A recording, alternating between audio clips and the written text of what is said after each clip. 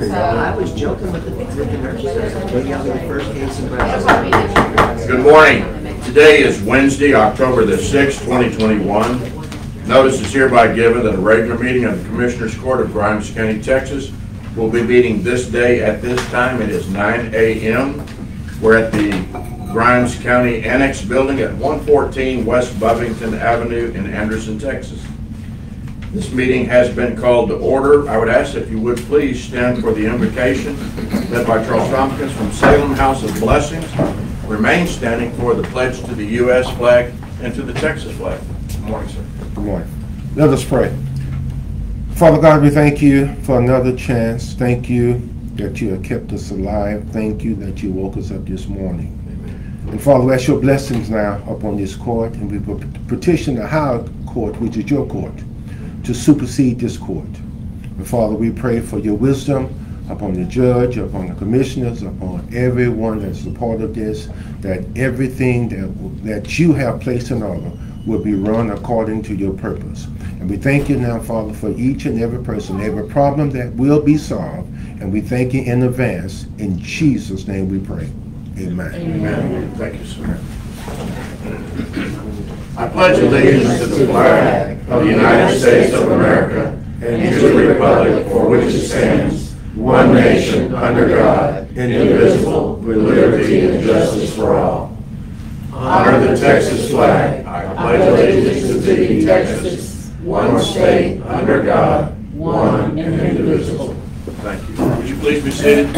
Also, if you happen to have your phones with you, you might tone those down to vibrate or off. That would be appreciative. And I'm taking this one because I forgot to do mine.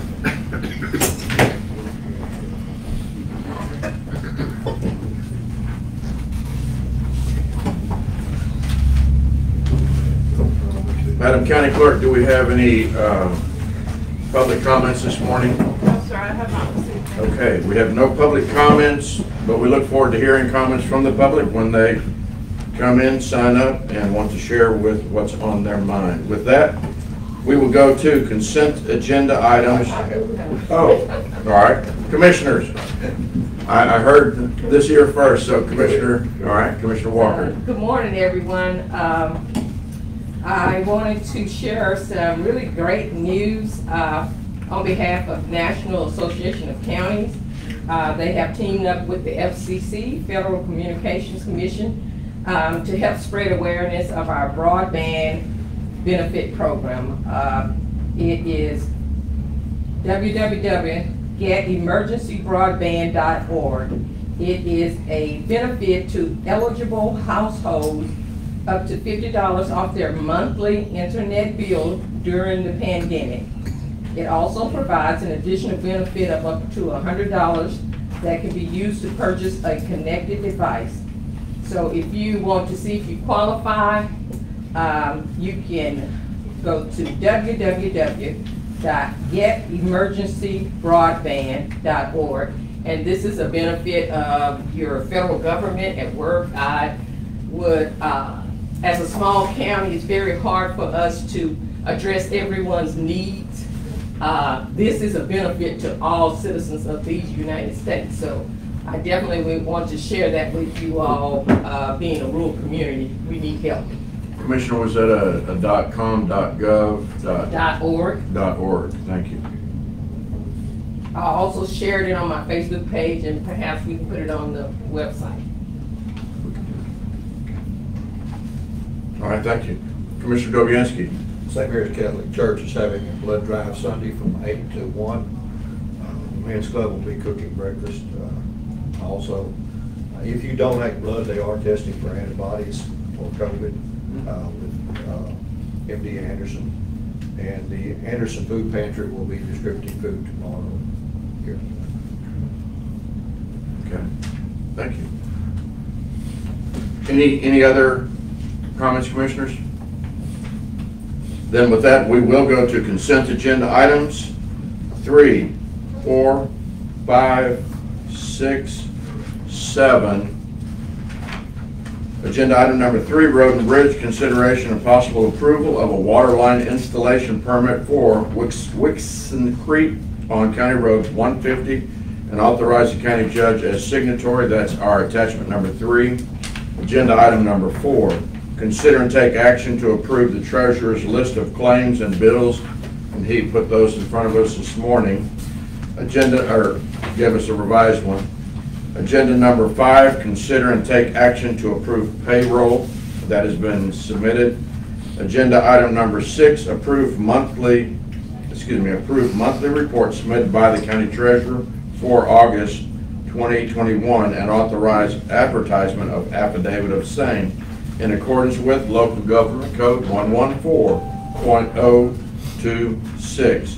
That's page 5 of our agenda. And then finally, last consent agenda item number 7, consider and take action to approve budget amendments and or line item transfers. And I believe we have 1, 2, 3 line item transfers with the amounts and the reasonings there. Comments, questions, or a motion?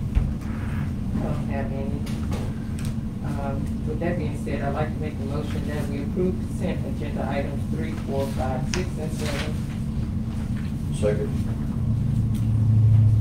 There's a motion before the court on consent agenda items number 3, 4, 5, 6, and 7 by Commissioner Barbara Walker, seconded by Commissioner David Dobianski.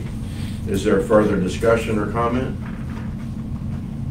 Hearing none, all in favor say aye. Aye. Opposed?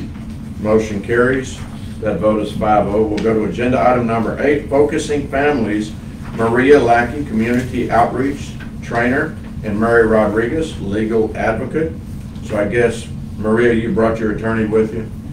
Is that the way it works? If you don't mind coming up to the podium.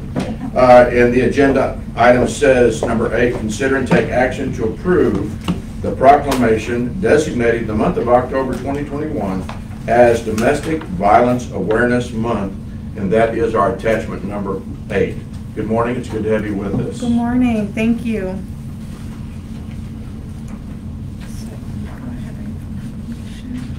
Okay. Whereas domestic violence is a crime that affects all aspects of a community with far-reaching consequences for the primary victims, women and children. And whereas domestic violence is particularly devastating because it is so often occurs in the privacy of the home, which is meant to be a place of shelter and security. And whereas thousands of women and children in Texas are victims of domestic violence offenses, which violate their basic human rights to live with respect, dignity, and freedom from fear and violence. And whereas we are committed to ending domestic violence in our state through public education and services by helping victims find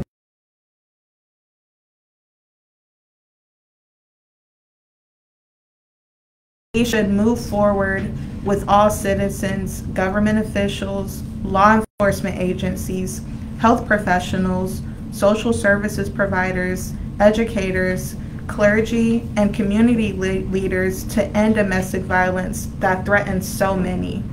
Our efforts to help victims of domestic violence will always be one of our most important tasks. Through teamwork and cooperation, we will continue to provide needed services to the victims and survivors of domestic violence.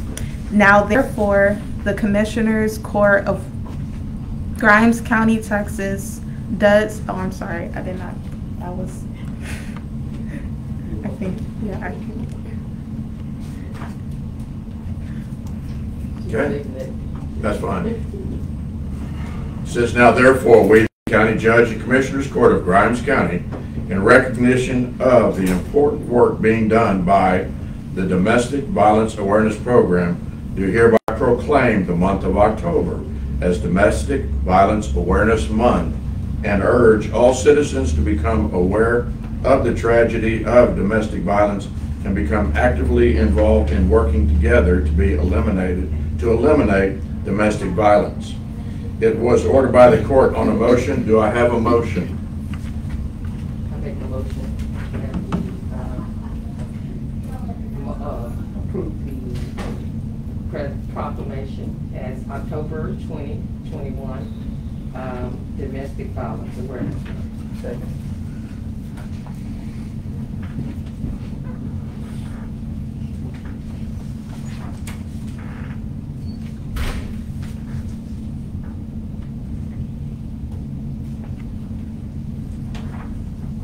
So it was ordered by the court on motion by Commissioner Barbara Walker, duly seconded by Commissioner Philip Cox, that the above and foregoing proclamation be, and the same is hereby approved by, all in favor say aye. Aye. Oppose? By a 5-0 members present. 0 members opposed. And with that, in witness thereof, I hereto set my hand and seal of the office this 6th day of October, 2021. I'm proud of the work that y'all do, but in all honesty, I'm sorry we have to have y'all as an organization. And I hope you take that in the right way. Yes. But in the world that we live, for you folks to do what you do day after day after day, because y'all see kind of the dark side, the difficult side, and it's got to take a toll on y'all. And hang in there and know that this court supports you. Thank you. 100%, because we've got a 5-0 vote on it. We'll give this to the county clerk and let her have that endorsement. Is there anything else that you wanted to share, or any of your colleagues that are with you? Yes, I just wanted to take a moment to share a few statistics from the Texas Council on Family Violence for the year of 2020. Only if Grimes County numbers are better than anybody else's. I'm teasing. In 2020, the conditions of the coronavirus pandemic increased isolation and economic stressors that compounded the impact of abuse, including frequency and severity of violence. TCFV documented the highest number of intimate partner homicides in the last decade. 228 men and women were killed by their intimate partners. Intimate partner homicide perpetrators also killed 31 family, friends, and bystanders, and also injured 17. The majority of homicides were committed by a perpetrator with a firearm. The Harris County had the highest number of fatalities by counties in the state of Texas. There were 68 counties in the state of Texas where victims were killed by an intimate partner. Harris County had the highest number with 37. Dallas County had the second highest number, 22 fatalities. Tarrant County had 18. Bexar County had 17. Denton had 8. Fort Bend had 7. And El Paso had 6. So I just want to share those statistics. I'm glad we weren't on your list, so. Focusing families, we serve 5 counties: Austin, Grimes, Waller, Washington, and Northwest Harris County. We provide legal services. We have a counseling service program. We have community outreach, and we have a prevention team that works with high school students. So thank you once again for having us, and have a lovely day. Thank you. Thank you. With that, we'll go to agenda item number 9. Navasota Grimes County Chamber of Commerce Executive Director, Mr. Johnny McNally. Number 9, consider and take action to review the contract for economic development services between Grimes County and the Navasota Grimes County Chamber of Commerce, and authorize the county judge's signatory, our attachment number 9. Morning, sir. Good morning, Judge. Are you going to start us off with a story or a joke? I could, but maybe I shouldn't follow. You want to get the contract signed first? Following the last speaker, it's difficult. I appreciate the opportunity to appear before you today. The contract is up for consideration for renewal. I wanted to start off by saying the Chamber of Commerce is very active and very strong. We've recently completed a job fair and business expo, and honestly, we've not slowed down in spite of the COVID situation and so forth. We've adjusted to our mission has sort of changed somewhat during that period, but we are as active or more active than ever since I've been at the Chamber of Commerce. We currently have 350 members, which is the most members we've had since I've been here. So the membership is on the rise, our activities are on the rise, but I really want to focus the comments to the contract that you're considering. There are certain targets for me to achieve in this contract, and I just want to touch on each one briefly and give you a little recap of where we have been and where we're heading. Sure. Starting off with maintaining an economic development website. I built that website myself. It's a living thing. We're constantly adding information to it, and as a matter of fact, we're just about to add a brand new component to it, which I'll get to in a second. It's a resource that people do use, approximately, I think, 60 visits per month that I can document. We have referrals that go to there. We have printed material that directs people there. When I'm speaking to folks, I often ask them to take a look at that website because there's a lot of information that people can access through that economic development website, which is www.grimescoed, which is Grimes County Economic Development.com. Maintain a business development guide is the second item. We've done that really. I did build a paper version, but it really wasn't utilized so much as the links in the website. So there are many links within the website to get folks the information that they need. And your website is very informative too, and you've got it laid out very well. So a lot of times my website points to your website because you've got information that's constantly being updated through your website as well. But we try to keep our links to, I don't like to link to static documents, I like to link to places where the information is constantly being refreshed. Maintain a developable property database. We've been using a database through Entergy where we're able to load properties and so forth. But I've recently signed up for a program called Zoom Prospector, and I want to do a presentation to y'all, but it'll have to be another meeting and we'll have to access the projector. And it does what the Entergy site does, where I can load the properties and I can put information about them, but it also gives you as the user the ability to look at a site. Let's say there's a piece of property that you're thinking about developing on, and you can see what services are available there, what's the proximity to a railroad track.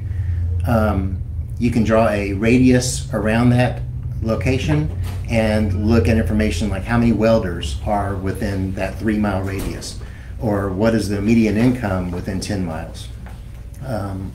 All that information is at your fingertips as a user. It's relatively expensive to sign up for, but I thought it's such a valuable tool, especially one that I really don't have to hold your hand to use. It's so user-friendly. So I will make another presentation to y'all on that software, and I'll give you the link ahead so you can play with it. But we're just getting that launched. I just recently signed that contract. And is that mainly designed, Johnny, for commercial view? Yes, it's okay. strict. I just put commercial properties, and a lot of times I hear of properties that are available, but they're not in the open market, and so I have the ability to make them private within this view where you wouldn't necessarily see it. But if I'm responding to a proposal, I can include it among the other properties. Okay. And this software also gives me the ability to create those proposals within that software where all the pictures and the information, demographics all populate automatically. I can have multiple properties, and I can compare our community to other communities. If I know that they're looking at Grimes County and they're looking at Kern, for instance, I can do a comparison of the two communities. Very good. It really is a great software. host economic development update meetings with local stakeholders. I do that through a number of different ways. We have our State of the City meeting each year, which gives a lot of folks an opportunity to hear what's happening in Navasota, what's happening in Grimes County, what's happening with Navasota ISD, and I usually try to bring someone in to talk about just the general economic condition of the county from an outsider's perspective. Do you have a date set for that? I do, yeah. Of course, there's a new city manager coming in, so the state is subject to Just tell us to who you are, change. don't go with it. I'm going to try that, see where it leads me. And you also have someone that represents regional, Brazos Valley, ED comes down and do a presentation. Matt Prohaska. A lot of times I've asked Matt to do that. State of the City, I've got slated for January the 12th, 2022. Thank you. You're welcome. We also host realtor developer events, and in this past year we've held 2 of those, and those are always very informative. Again, we generally present what we've got going on in Grimes County, but this year, for instance, we focused on Todd Mission and had the Todd Mission City Manager come in to talk about development that's happening down there. We also host regional economic development events here throughout the year. In ways of communication, I attend city council meetings, I present updates to groups, I have private calls with, particularly Commissioner Walker, since she's the liaison among your group, and keep her informed of things that are in the offing, sometimes with the county judge. I've reached out to most of you on different projects that have been coming up throughout the year to keep you apprised or to invite you to attend things. Try to keep you informed as best as possible. I send weekly communications wherein I include economic development activity for that week, so you can see week to week what's happening. And I don't give you everything, I'm just giving you major points in those emails. I had a meeting, for instance, this week with the Todd Mission City Manager, because they do have a lot of things going on down there. And there's just a lot to discuss with regards to Todd Mission. I have a meeting with Plantersville planned here soon. And I try to do outreach throughout the community, throughout the county, as part of my mission for this group. Serve as the economic development liaison for Grimes County. We are the key point of contact for dozens of inquiries, large and small. We've got folks coming in asking, just this week, I'm a woman-owned business, what kind of grant opportunities can I apply for? And I've had here recently businesses that are looking to go into the Navasota Industrial Park and looking for suggestions on different incentives that may qualify for. So it's from large to small. I also appear on television, I wouldn't say regularly, but occasionally, to talk about economic development situations in Grimes County, and the radio. So I do act as the liaison for Grimes County on some occasions, as far as media is concerned. Strategically identify and pursue target businesses and industry. We continue working on this through the cooperation of CETA, which is Central East Texas Alliance. That's a regional economic development group. Brazos Valley EDC and other area resources. We're really positioned well with communications through them, and we share information, we share leads, and it's very beneficial to have these mutual relationships. CETA is the organization you're president of? I'm president of, yes. How long does that term go? It'll be forever until someone else steps up and says, I want to be president. Well, as long as you can promote our county before those counties, I think forever is a good amount of time. Yes, I won't say that publicly. Okay, well, you just did.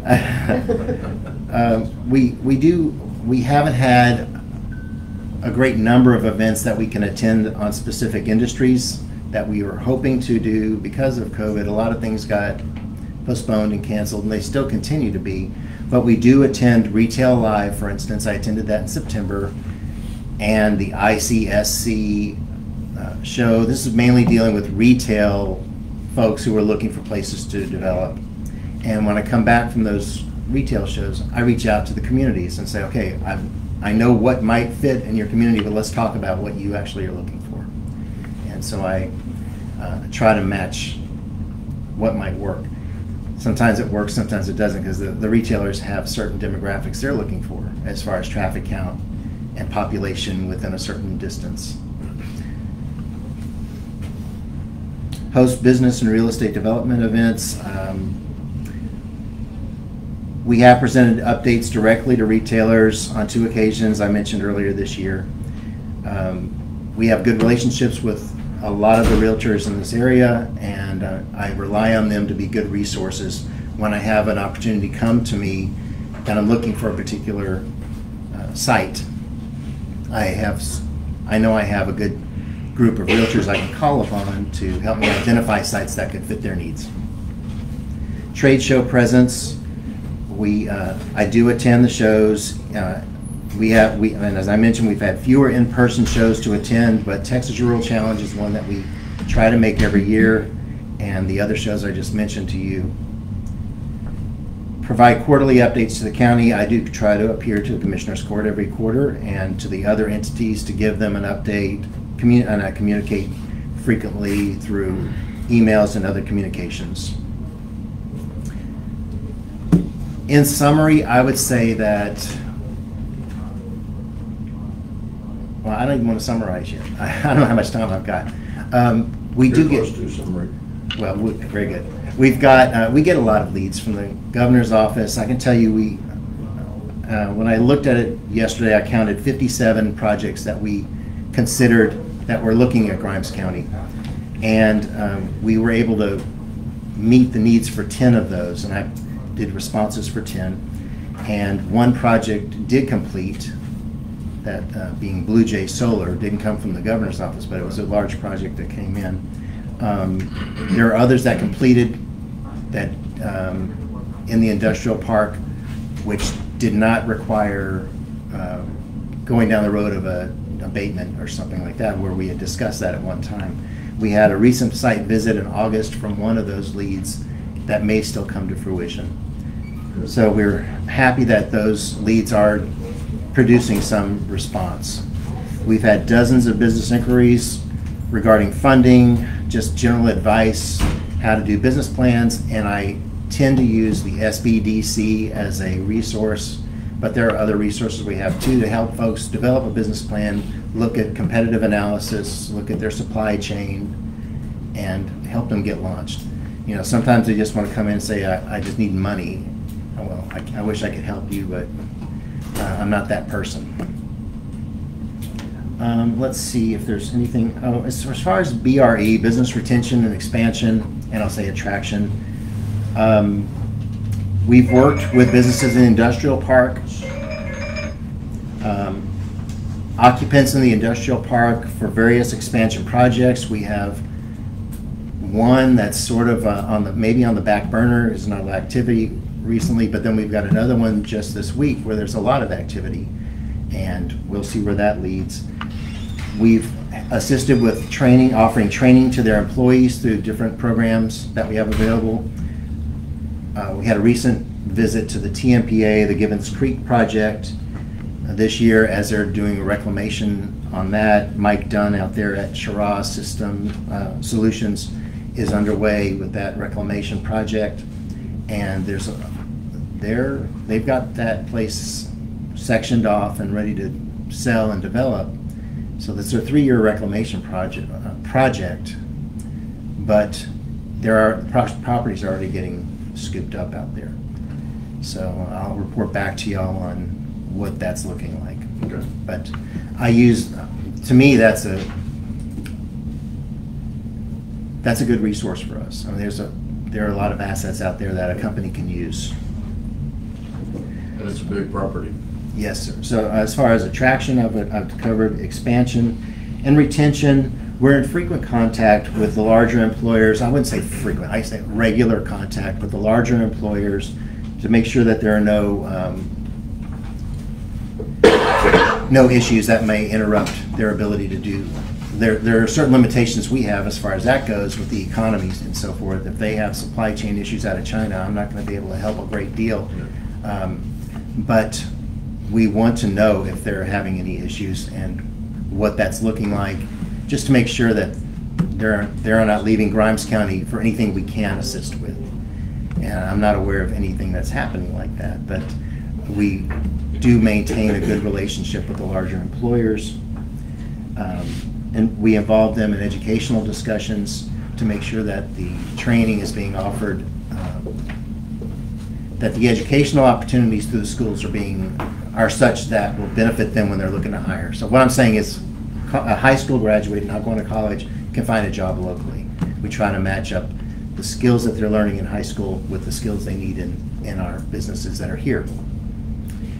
COVID has been, we've started doing COVID testing back in February, and I'm putting this under economic development because this is an impact to our local businesses, including the small businesses, of which we have many. We do COVID testing.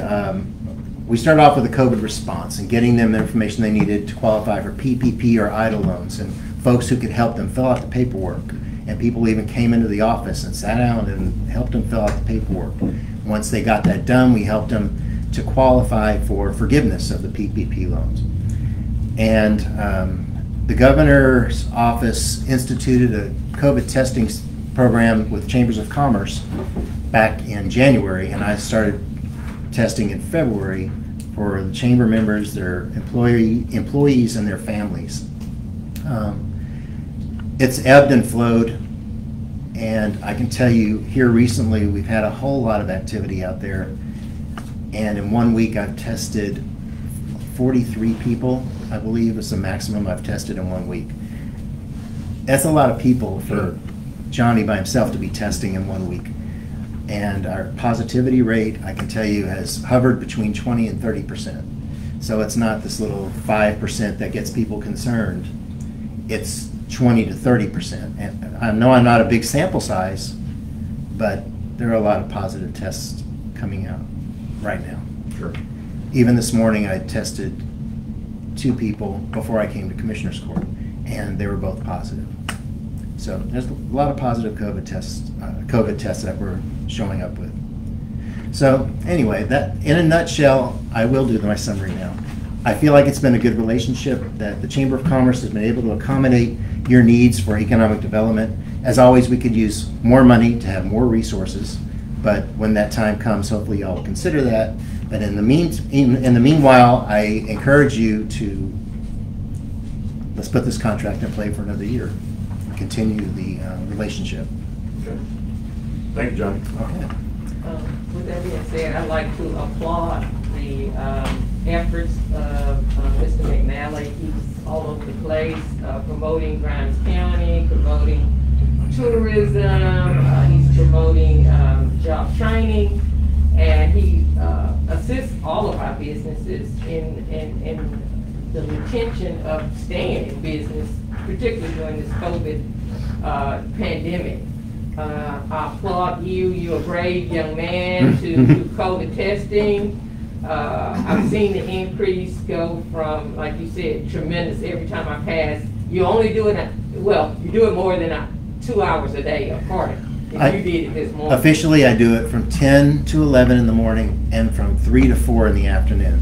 But for instance, this morning, I thought I might be tied up here, and these people really need COVID tests. So I said, well, I'll meet you up there at 8 o'clock. And I try to work with people. And with that being said, I want to say to you, I personally appreciate you being there for the businesses in Grimes County, because we need to keep going as we all benefit from sales taxes and all of those type of things. So y'all have not asked for an increase over the last, I guess, how many years has it been? I think this is the fifth, I believe, the fifth contract. I think it started in 16, October of 16. So this is the fifth contract. And we did consider an increase this year based on activity. I had plans to but I had plans to expand what we were able to do, but it would take money, and I was trying to figure out a way that we could finance it through the new American Rescue Plan. Yes, thank you, ARPA. I don't know that that's possible this year, but at a minimum, I think that this is we ought to continue this. If there are no questions, then I'd like to entertain a motion to approve the economic development services between Grimes County and the Navasota Chamber of Commerce, and to authorize the county judge's signature. Second. There's a motion before the court on agenda item number 9 by Commissioner Barbara Walker, seconded by Commissioner Philip Cox. Are there any comments? I have one. Commissioner Walker, do you want to continue to be the liaison in regards to this contract with Mr. McNally, or is there somebody else on the court that is it your turn to be that liaison? I don't see people jumping in line ahead of you. Will you continue in that fashion? I think my COVID testing is scaring you around the office. I don't dare cough right now. So. All right, that will not change the motion. That will leave the contract as it is. Is there any further comment or discussion? Hearing none, all in favor say aye. Aye. Opposed? That motion carries. I have 2 contracts here, or 2 copies of the same contract.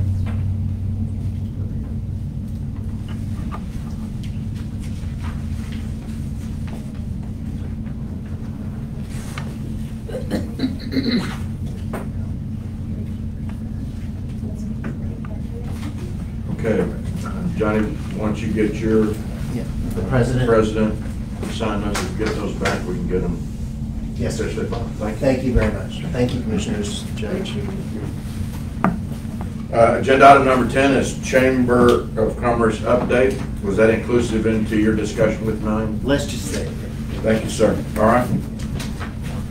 With that, regarding our agenda, we go now to number 11, Grimes County Building Maintenance Manager Al Peeler, update on ongoing projects, Grimes County Jail and Grimes County Justice Center. Good morning. We'll start at the jail.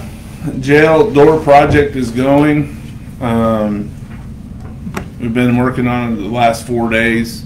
It's been going. What we have found with low voltage wires to the door, they go about a foot and they splice it, and then they might go another 2 foot and splice it. And so when we started the door project, I thought, well, we'll be okay because our wiring's still good. We'll work on that at another time. Our system is up and running. We just have to, everything, whoever put the other system in didn't use different colored wires. They just ran all black. So that's taken us some time to figure out where, when, and who, where it goes and stuff like that. So today, hopefully, knock on wood, we should wrap that project up. We got some software tweaks we got to do. The jailers do like things on it, don't like things on it. It takes them too slow to interlock and stuff like that. That's all software reconfiguration. It's a good system. We made a good choice last year. We're getting it done. And now we can expound off the system that we got and putting new systems in the software we have. So did you say you're going to complete that soon or today? Hopefully today, but I'm knocking on wood that we do it today. We only got 5 doors that we're trying to locate wires on, and then we'll start picking up another project as wiring. We'll do wiring in sections. We won't do the whole thing because I don't have that in the budget. Plumbing's been, I hate to bring anything up about plumbing. Plumbing is we've got a handle on it, and we're doing preventive maintenance, and it's taking over. Jail is coming around. Our humidity control, we found some more issues on that dropped us some more levels on that. We just got to replace some electric motors.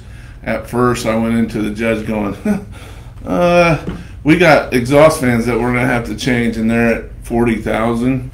But I know a maintenance person at the Sabine Power Plant that will be sending us parts for the exact same stuff that we got for exactly $0. So we're gonna take her good charity, and we're gonna put it to good use. That's about it for the jail. We do have some major projects coming up, but I haven't got them around yet. Our biggest one is going to be dispatch, moving dispatch and getting that in next. That's going to be our other big projects this year. So, and we got donations on block too, so that will help the cost. Okay, any questions on the jail? It's moving up long. I mean, it didn't get this. You know, are you tying the jail parking lot to the Justice Center parking lot? Mm-hmm. Well, what I mean, do you know when the jail portion of the parking lot or the sheriff's office portion of the parking lot is going to be completed out? They're leaving that till the end because of it's solid ground, and where we're pouring now is not so stable. So in good weather, we can go ahead and pour the not so stabilized ground. That one's hard. We took a lot of base out there, and then we lime stabilized it. So if we just get these little clouds that float by and dump a little drizzle on us, it's not going to be so hard to pour that than it is like some of our soft ground that didn't have any base on it. Is that correct, Harry? Did I say that right? Sounds good to me. I might be coming civil. All right. I've learned a lot off these guys. So let's say that we'll jump right into the new building. Unless there's questions about the jail. Any questions? Okay. So 2 week look ahead, it's pretty obvious of what we got. We had an on-site meeting yesterday. Commissioner Mallett, Commissioner Cox, they were both in attendance. They seen some of the things that I was facing. It's going, but it's going slow, and it's just back orders. It's people getting sick. It's just a menagerie of things why it's going slow. We also changed some stuff that we didn't like. Commissioner Cox and I had talked about it with Commissioner Mallett. We got there. I called them knee knockers under the built-ins. We finally got that. We metal bracketed it, and it sucked back to the wall, so they won't even notice that. We talked about why there wasn't drawers in the built-ins, because that has been a hot topic for me. Michael seemed to think there was, and then when he got to his drawings, it wasn't. But they're high enough for rolling file cabinets underneath. We've checked that, so that will be a thing that I don't think anybody in department heads knew about, for one, and two, they might have to come back to Commissioner's Court and ask for that or something in furniture.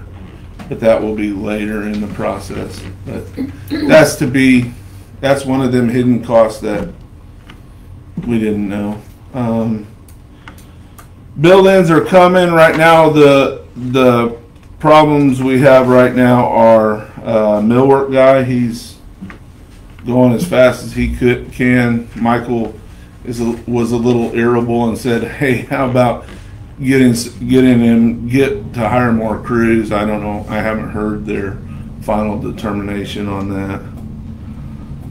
PMPs, we 17,000 we saved in by moving some of the landscaping around, and this will not reflect the PMP report will not reflect that because I didn't sign it until yesterday.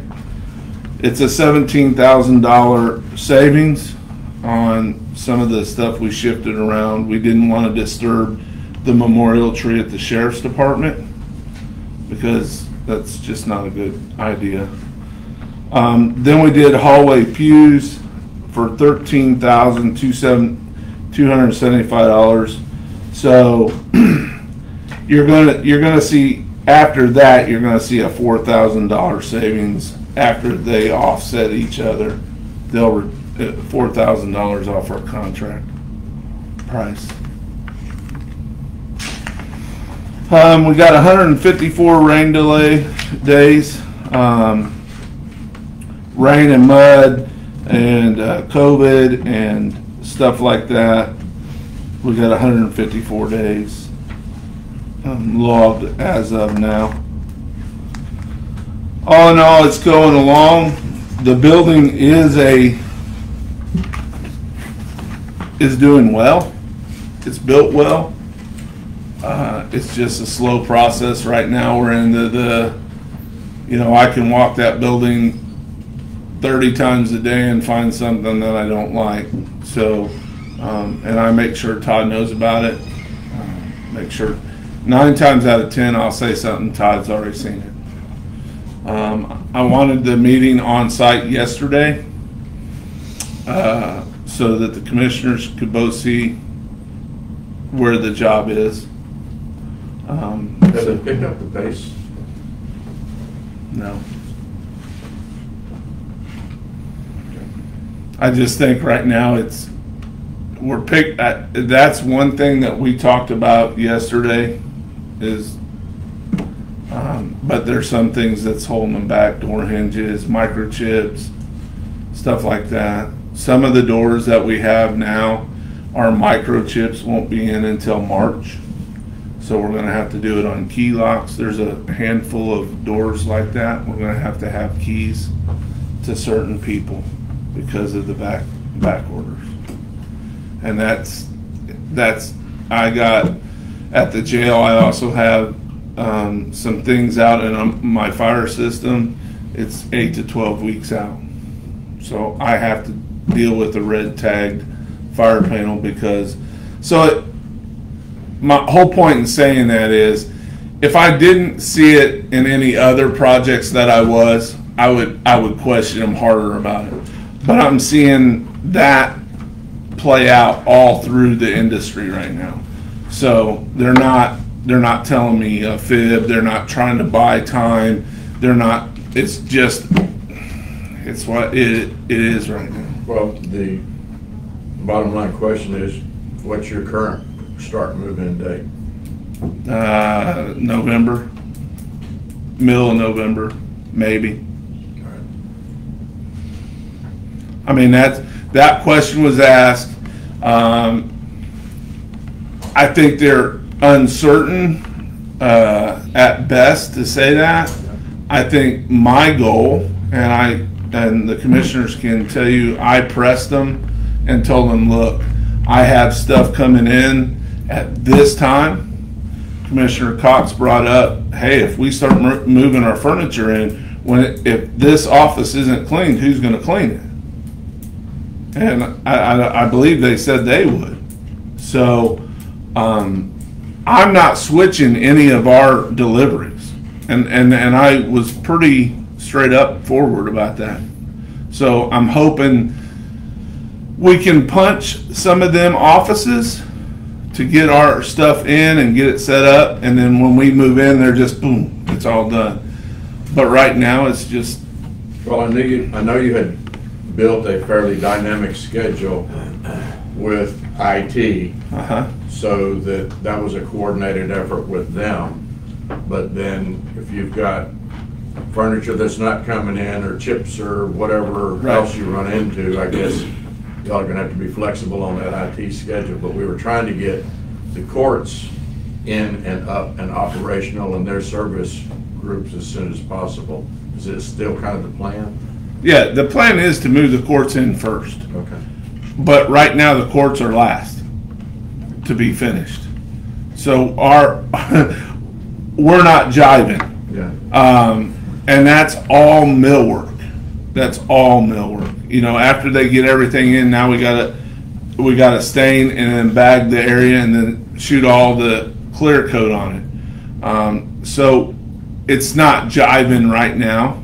And this is where my job comes in to go, okay, look, this is how we have to do it. Like the pews that I just approved, they got a 90 to 120 day lead time. Well, that don't put them in there until January. But that for me, and I believe the courts would say this, the pews on the outside, I'll throw some chairs out there for now. I mean, so if it's on our side, I'm gonna go to the people that is gonna be using it and say, look, I can't supply this right now, but this is when it's supposed to come in. Do you want to move now? Okay. And that's why it's taken me so long to get and we got furniture that has been backed out till 11/14. And that's just the industry right now. It's just everything. It seems like you order something and it gets pushed back and it gets pushed back. So to stand up here and say it's all Collier's fault, I can't do that. So I know we're anxious. Believe me, there ain't anybody in this room more anxious than me. So we'll get there. I just don't want to rush them now when it's the minute finishes that makes this building. I want them to do it right. I don't want us to miss something. Commissioner Cox or Commissioner Mallard, anything else y'all want to add to his report or update? I mean, I just make a comment that we need to be mindful of the situation that we've had building the facility because of all of the non-traditional delays such as COVID, supply chain, labor. Not to say we don't need to press them and make sure they're progressing at a rate that's acceptable, but I'm same page with Al. I think we need to, keep in mind there have been some obstacles, and I don't want to rush at the very end here. Well, that 1 week of freeze put us 6 weeks behind on getting climate control in the buildings. Right. I just don't want to rush. There's some things like caulking around a window, brick to windowsill. That's a very easy thing to overlook, and then they're out of here, and we have to call them back. Or I didn't catch it until 60 days out, and then I'm out there trying to caulk a window. I just want to make sure that we do a thorough punch. We make sure our building is exact of what Grimes County taxpayers paid for. Sure. And the thing that he stated about finish work, you want that finish work done right. Right. It takes a lot of time to do that, to do it right. Absolutely. Millwork is a tough occupation. Well, and talking about the punch list, he mentioned that. And walking around out there yesterday, I mean, there's a lot of things, little bitty things that have to be done to get $10 million worth. I mean, people bump the walls after the drywall. There's a hole they got. I mean, that's all over the place because they're still working. Sure. So I get it. A lot of things that have to be done. Thank you, sir. You're welcome. Have a great day. With that, we'll go to agenda item number 12, Grimes County Sheriff's Department, Chief Todd Green. Todd Green. Consider and take action to approve the auto theft task force agreement between Grimes County and Montgomery County, attachment number 12. Chief, oh, there he is. Okay. Chief, you're up on the auto theft task force agreement. Yes. Again, another agreement that it's disappointing we have to have, but I guess it's good that we do have it. Good morning. This is our annual interlocal agreement between Montgomery County and Grimes County for the auto theft task force position. We've been doing it for over 20-something years. It's grant funded through, obviously, to the state with collection from the insurance that everybody pays for on their insurance bill. Current agreement is the standard that we've had for several years. It runs through September 1st, 2021 to August 31st, 2022. Just the amount of the grant numbers have changed some, but the amount Grimes County has to contribute, $10,000, stays the same. So that provides, obviously, our investigator, the fringe benefits and vehicle and computer-related equipment. Our investigator assists with doing all the trailer VIN inspections, the 68As, new restored vehicles that need to get new titles and stuff. He forms all those in Grimes County for our citizens and some surrounding citizens. Plus, he does a lot of our auto theft cases. And as the county's growing, obviously more cases are coming. So we are using our investigator more in Grimes County than previously we have, especially since the beginning. But obviously, it's a program we definitely support and would further like to continue. And this 10,000 was submitted in your budget, and it was approved back on the 15th of September, correct, Madam Auditor? Yes. Okay, so. That's right. And Todd, you're keeping him within the pay scale. Even though we have to give them a number prior to our budget being approved. Yeah, the way this year's worked out and the pay scale worked out, yes. So we're going to keep him at the pay scale. Okay. With that, I'm going to make a motion to approve the auto theft task force agreement between Grimes County and Montgomery County. Second. There's a motion before the court on agenda item number 12 by County Judge Joe Faust, seconded by Commissioner David Dobianski. Is there further discussion? Hearing none, all in favor say aye. Aye. Opposed? That motion carries. Chief, you're also agenda item 13. Consider and take action to approve the health services agreement contract between Grimes County and Southern Health Partners. This contract is our medical provider contract for the jail. It comes up once a year. This is an amendment to our original contract. As we presented our budget, the cost went up a little bit this year to $128,749.92. Would you say that number again?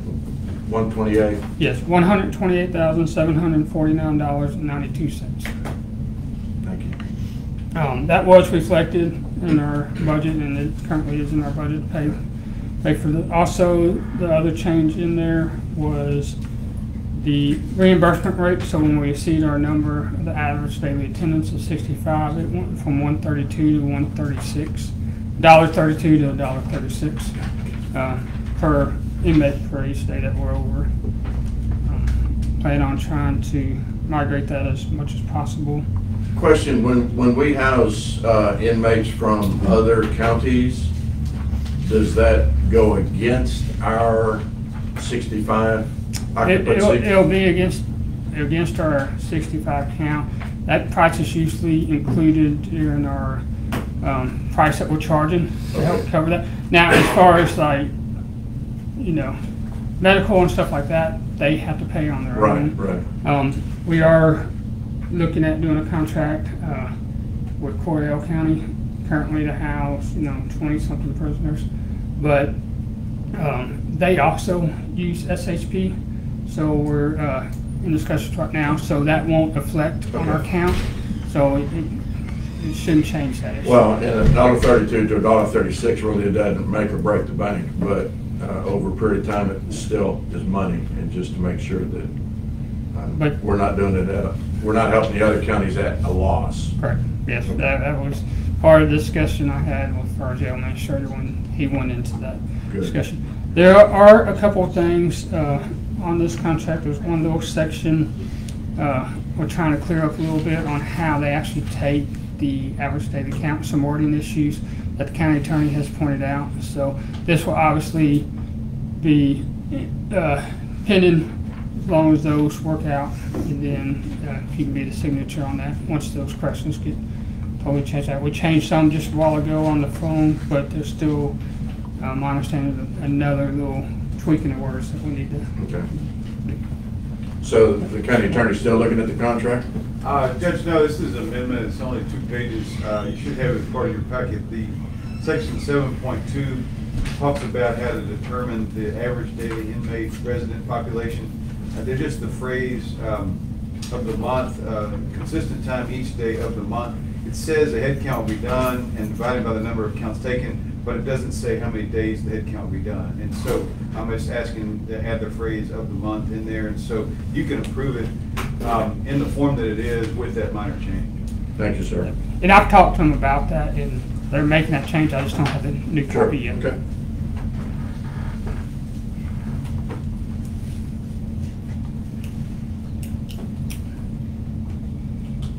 Then with that, I'll make the motion that we approve the health services agreement contract between Grimes County and Southern Health Partners. Is there a second? There's a motion before the court on agenda item number 12 by County Judge Joe Faust, seconded by Commissioner Barbara Walker. Is there further discussion? With that change, I assume. Correct. Any further discussion? Hearing none, all in favor, say aye. Aye. Opposed? And that motion carries. Chief, thank you very much. Thank you. And you'll be in charge of getting that paperwork around for signatures and all? Yes, I'm going to stay until. Fine. Thank you, sir. That's enough of that. All right. We'll now go to agenda item number 14, Emergency Management Services Coordinator David Lilly. I don't think David's present today.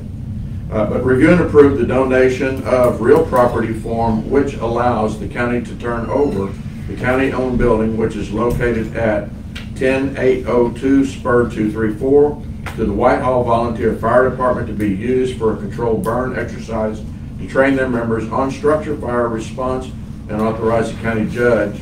See attachment number 14.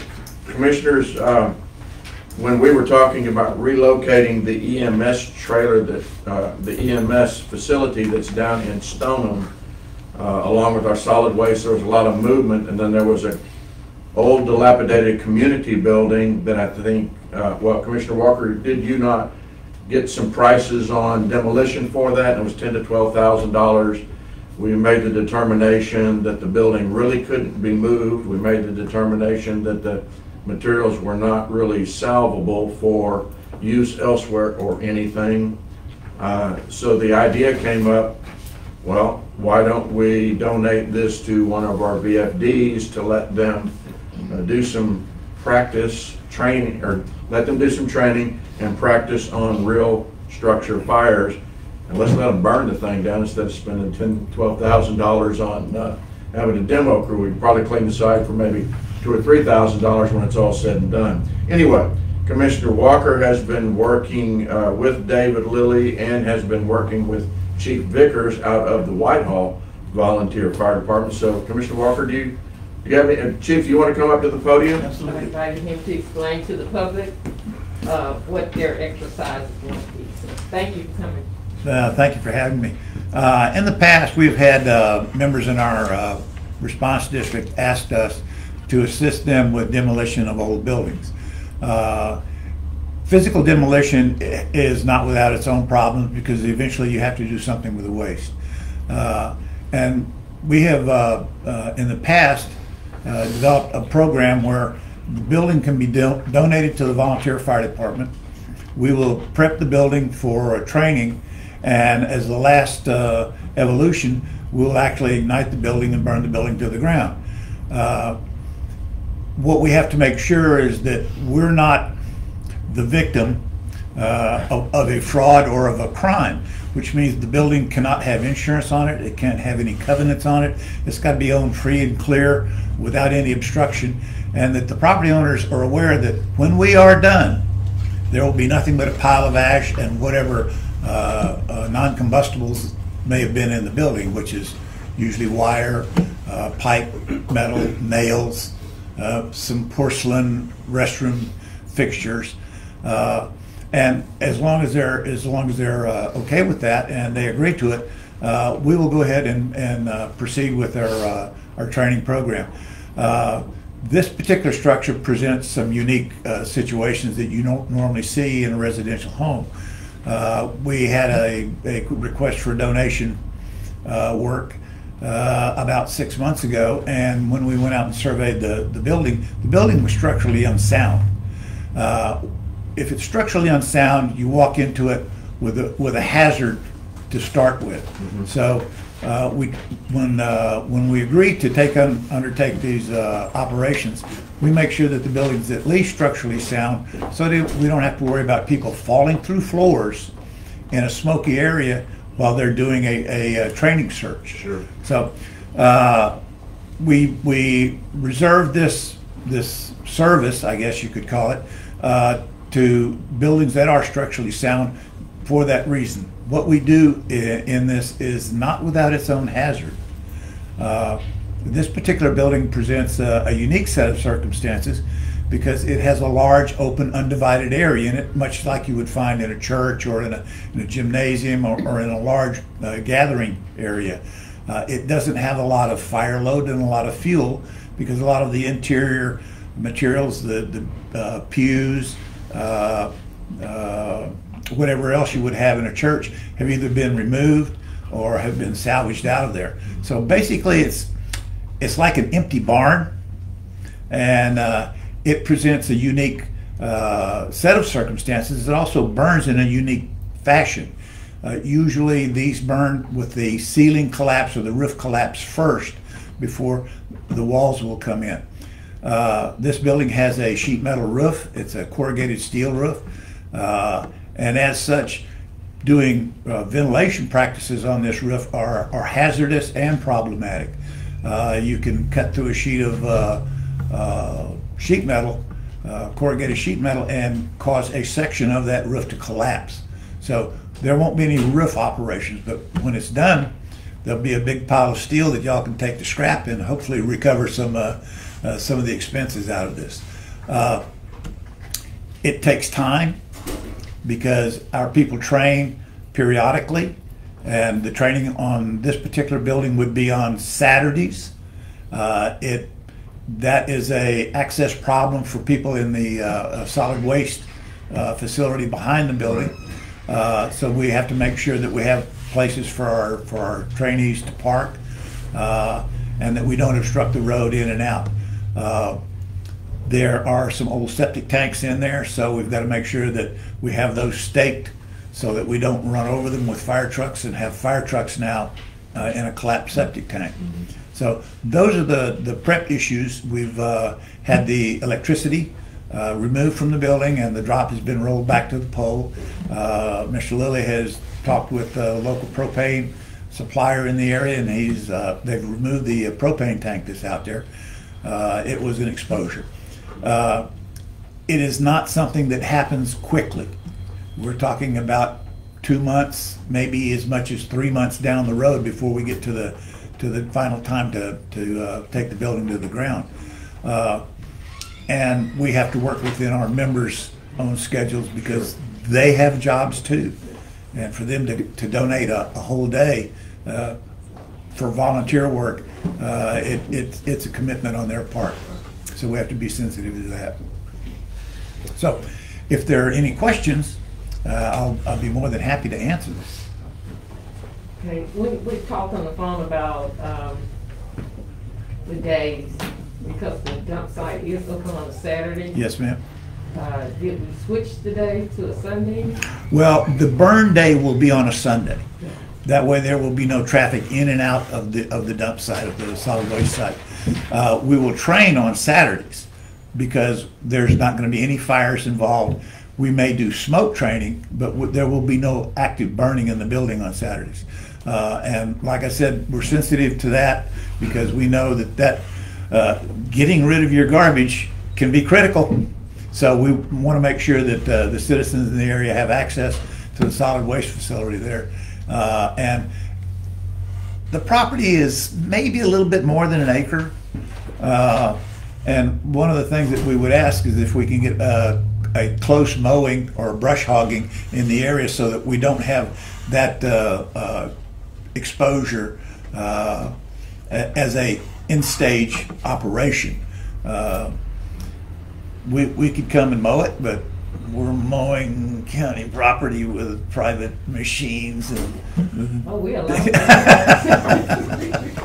I know my wife mows the right of way, and I haven't had any complaints from the highway department. So, Road bridge managers in here, don't we? oh. I have two questions. One, is for our legal counsel. Mr. Fultz, did you see any issues with the donation or? No, so the form that was provided, Dave brought to me, I tinkered with the indemnification paragraph. I didn't want to entirely change the form because they provided it, and it's obvious it seems to me they've used this form in other circumstances. The auditor has asked me about whether it should be real property, should it say donation of real property. Technically, it's probably donation of personal property when we're detaching the building from the dirt. There's not a mechanism that the county has to donate real property that's permissible. So there's a mechanism, of course, to donate personal property, especially if it's waste or if it's salvage and you're donating it to an entity that's going to provide some public purpose and a benefit so that you don't have the expense of the removal. So this is permissible, but the details that I'm hearing about mowing and the various other things, you may want to put all of those in an agreement. You may, if there's a risk that somebody may be hurt and it's over time, you may want to think through and make it, and I don't want to lawyer the document too much, but you may want to make it a little bit longer to think through those risks that are out there and about who's taking on those risks. I had a conversation with Commissioner Cox about this. I have not been out to the site. All I know about it is what Dave has told me, and all I know is this document, to be honest with you, and then what we've heard today from the chief. If you have, any of you have any concerns about it, I would suggest go out and take a look at it, make sure you want to do this, make sure everything's been removed, make sure that somebody's looked at it to be sure there's nothing that's hazardous. I mean, that's a good point. There may be some hazardous substances that may exist there or may have existed there. If you have any of those questions, please make sure that you're okay, that you've satisfied yourself that none of those issues or that every question you have has been answered.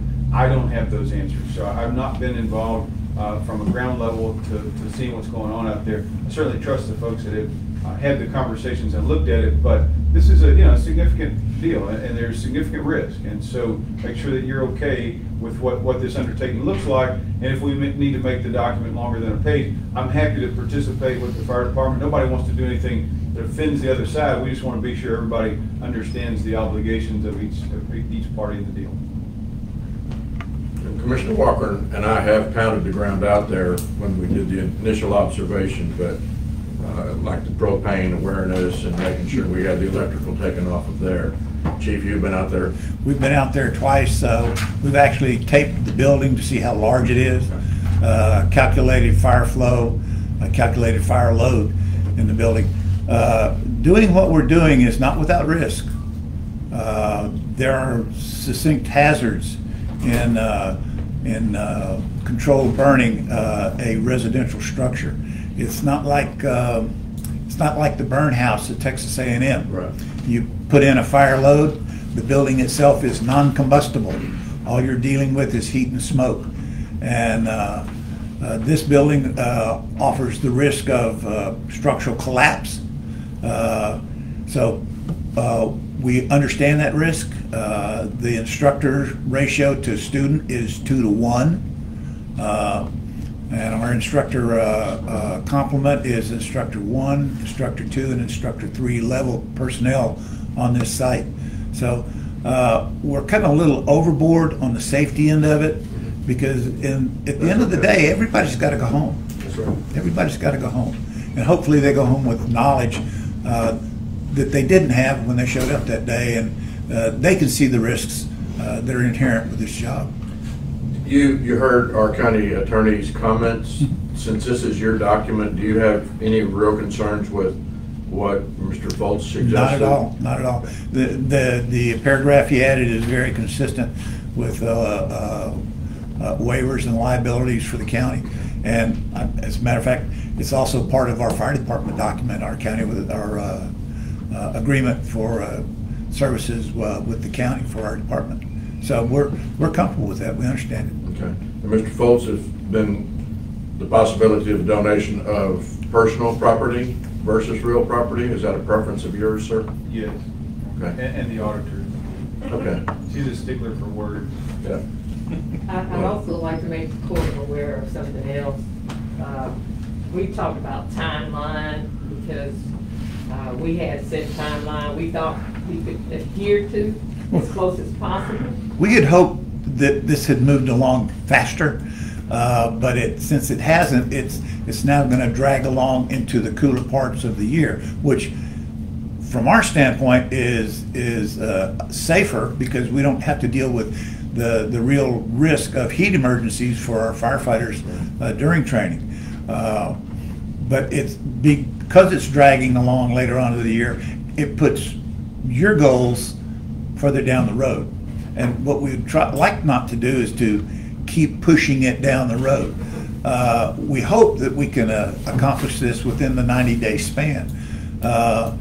Weather dependent on the final day of burn, that's going to determine on the good Lord and what high pressure and low pressure system's coming and how far away it is and what the precipitation is, if any, and what the humidity is. We look at the weather in depth before we undertake a burn day because we have no defined non-combustible area adjacent to us. Everything around will light up and will burn. So we've got to make sure that when we do this, the heat goes up, not south. So another point I talked to the chief about is we were talking about getting that EMS trailer relocated as soon as possible so the oxygen could happen. And the risk with that is it's such a tight location, although it's an acre, a good portion of it is unusable, so everything's kind of packed in together. And we were afraid the risk of trying to have a burn with the mobile home that has aluminum siding on it would be, we could water the, it creates a significant exposure hazard, yes. Another exposure hazard to this burn. So, of course, it looks like we would have to delay that move if they're going to do a burn.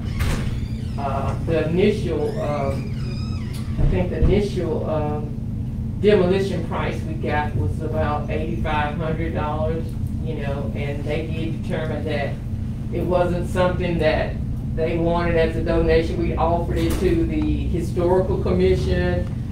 They looked at it, it was too big of a move, cutting the top off, cutting the building in half.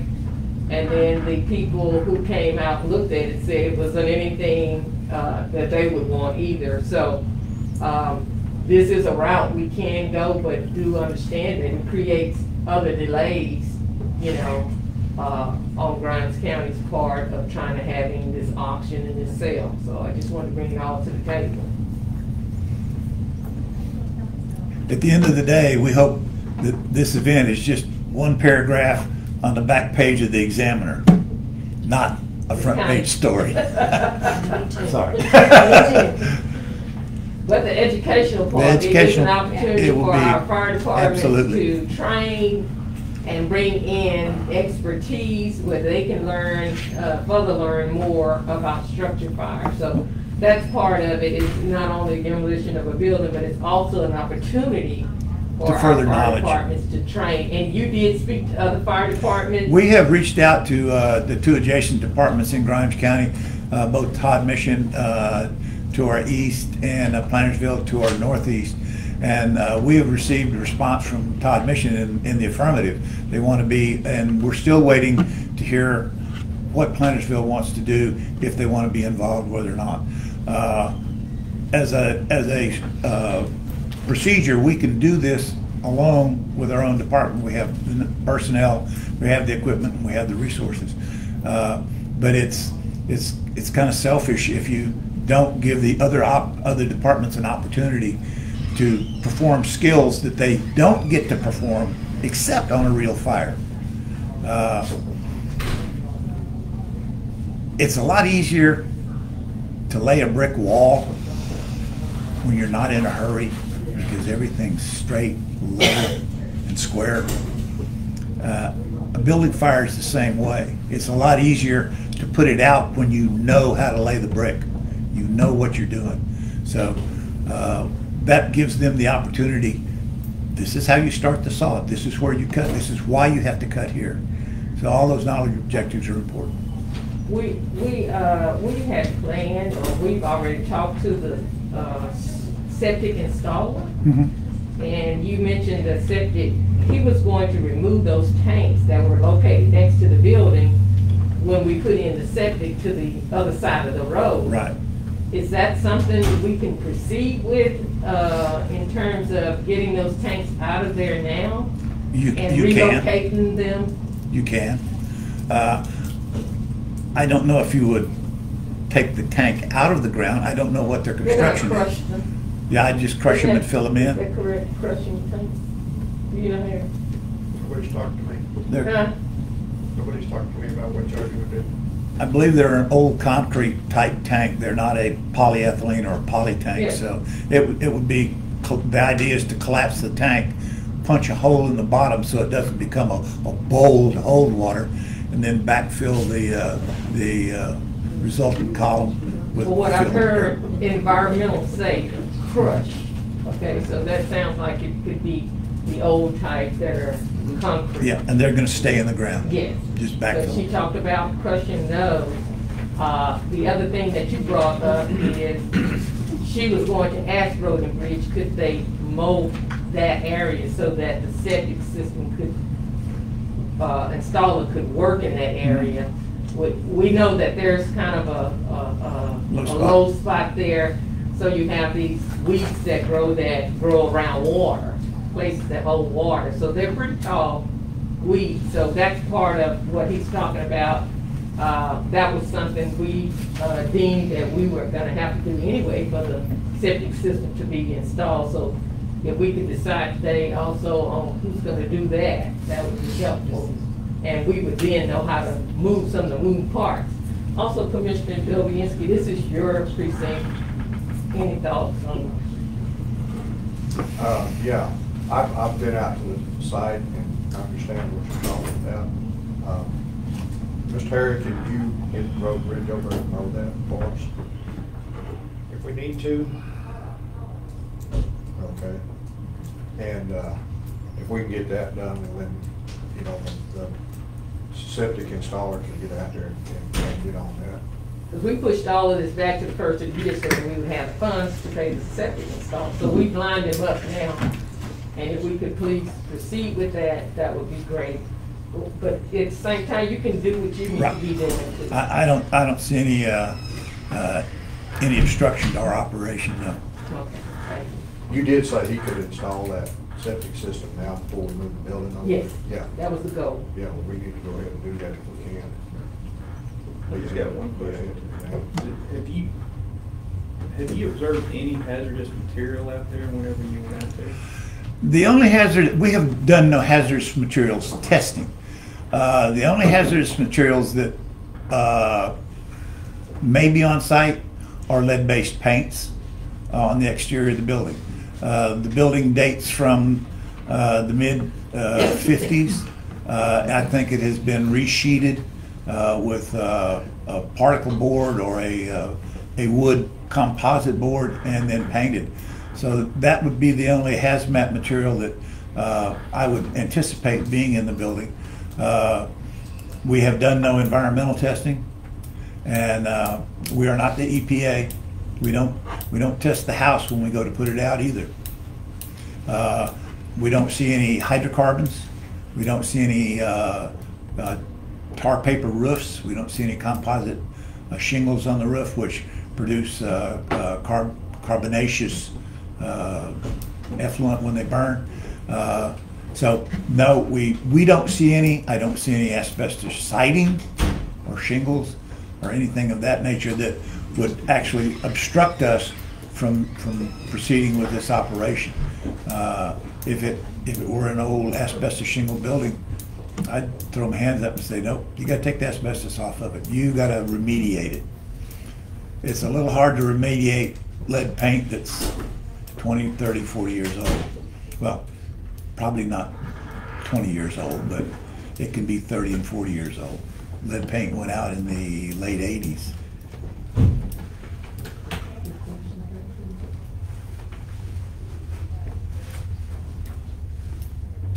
If this is something the court's interested in, I would first point out that you do have a burn ban on now, so you might want Yes. to wait till that's off. But secondly, If you want to authorize me to do a little cleanup on it, I would like to have the timing in here so that there's no confusion when we leave out today about when Road and Bridge is going to handle their part, what the septic issue. If that timing is supposed to happen first, there's no reason not to have it in this piece of paper. We walk out of here today and people have different understandings. We need to have that in writing. We don't want to be where Road and Bridge is in the middle of their training exercise. And so those kind of details, I guess, is what I'm saying is, I didn't want to tinker with this because it's a form they're comfortable with, but I want you all to be comfortable with, from the county standpoint, that we've got everything in here that we expect to happen. Most especially the concern about folks getting hurt. And it doesn't just extend to the folks in the training exercise. I mean, kid or somebody wanders on the site, I certainly trust that the department's going to make sure those folks are gone, but you understand this is a big deal. This is a lot of risk that you're putting out there. And also, as I said to Mr. Lilly, I suspect you all would want him present. There's no reason he shouldn't be present as the county's employee, as an employee of the county, on site for the training exercise. And my thought would, well, this form doesn't say that he'll be notified so that he can be there. So things like that, I guess, is what I'm thinking is we might want to tighten it up a little bit, given the amount of risk or possibility of some injury or harm that may occur. I did text Catherine to see if she could come over, if we could maybe come back to this. She can tell us when the installer, she can give us a date. Oh, you mean right now? Put it to the end of the meeting? Yeah, that's fine. I'm just telling you, I just want you to hear me say, this is their form. I'm okay with the substance that's in there, but it may not cover everything that you can think of as we sit here today. And if you have question marks about it, let's make sure that we get everything in here that's going to be sure we allocate the risk that we know that is being taken. Well, Chief Vickers, on the term limit of 90 days, it says beginning with the execution of this document. Right. You're going to be meeting the entire 90 days. It may take that long. It may not. Like I said, it depends on our training schedule. There will be on Saturdays, and there will be at least 4 specific Saturdays. So the fastest you could get this done, if all the ducks were in a row and everything fell into place, is within 28 days. However, that's not always, it's rather myopic to expect that to happen. You need to build in a cushion in there. And like I said, on the final burn day, it's going to be dependent on weather. And I have seen weather issues prohibit us from proceeding with a burn for as much as 3 weeks. We come up on a projected burn day. We will not do this in the middle of the week because people have jobs and they have to be somewhere. So this will be on a Sunday, probably a Sunday morning. And when the weather conditions are right, when they're in our favor, that's when we will proceed with this. So we may have to push it off a week, 2 weeks. We're ready for the burn. Well, we got a cold front coming and the winds are going to be 35 miles an hour. So we'll push it off another week. When the weather is in our favor, then that will be the last day of the training, and it will be a live burn day. Everything else is primarily skills development. The live burn and the hose maneuvers for that live burn day will be done on the last day. Well, it's up to the court, but isn't it like anything else? If we executed the document today, and the timeline extended past the 90 days, couldn't we bring it back to court? Sure, you bet. But it also says maybe extended for an additional 90-day period. So, you know, from the time we sign this, effectively, it can be worked in 6 months. Mm-hmm. So hopefully it doesn't take 6 months. Right, no, yeah. We've got other things to do. Right. Yes, sir. Will you be utilizing the facility or the building prior to the burn on multiple days? I mean, yes, we will be utilizing it on multiple Saturdays to teach specific skills, firefighting skills and tools operations. So we will be drilling on, say, this Saturday, not this Saturday, but for an example, we'll drill this Saturday and we'll cover the topics for that Saturday. The other topics will be the next Saturday. The other topics will be the next Saturday. And if everything falls in line, by the time we get to the fourth Saturday, we've covered all of our vital topics required for a live burn. We have SFMA and the Texas Commission on Fire Protection Personnel have requirements for you to address before you do a live burn. And whether you're doing it in a private structure, a ordinary wood frame building, or whether you're doing it up at Texas A&M at Teeks in a non-combustible masonry building, you still got to cover all of those issues. So we make sure that the fireman has the tools to do the job before he steps off the back of the truck, and a lot of those tools are the skills that he needs.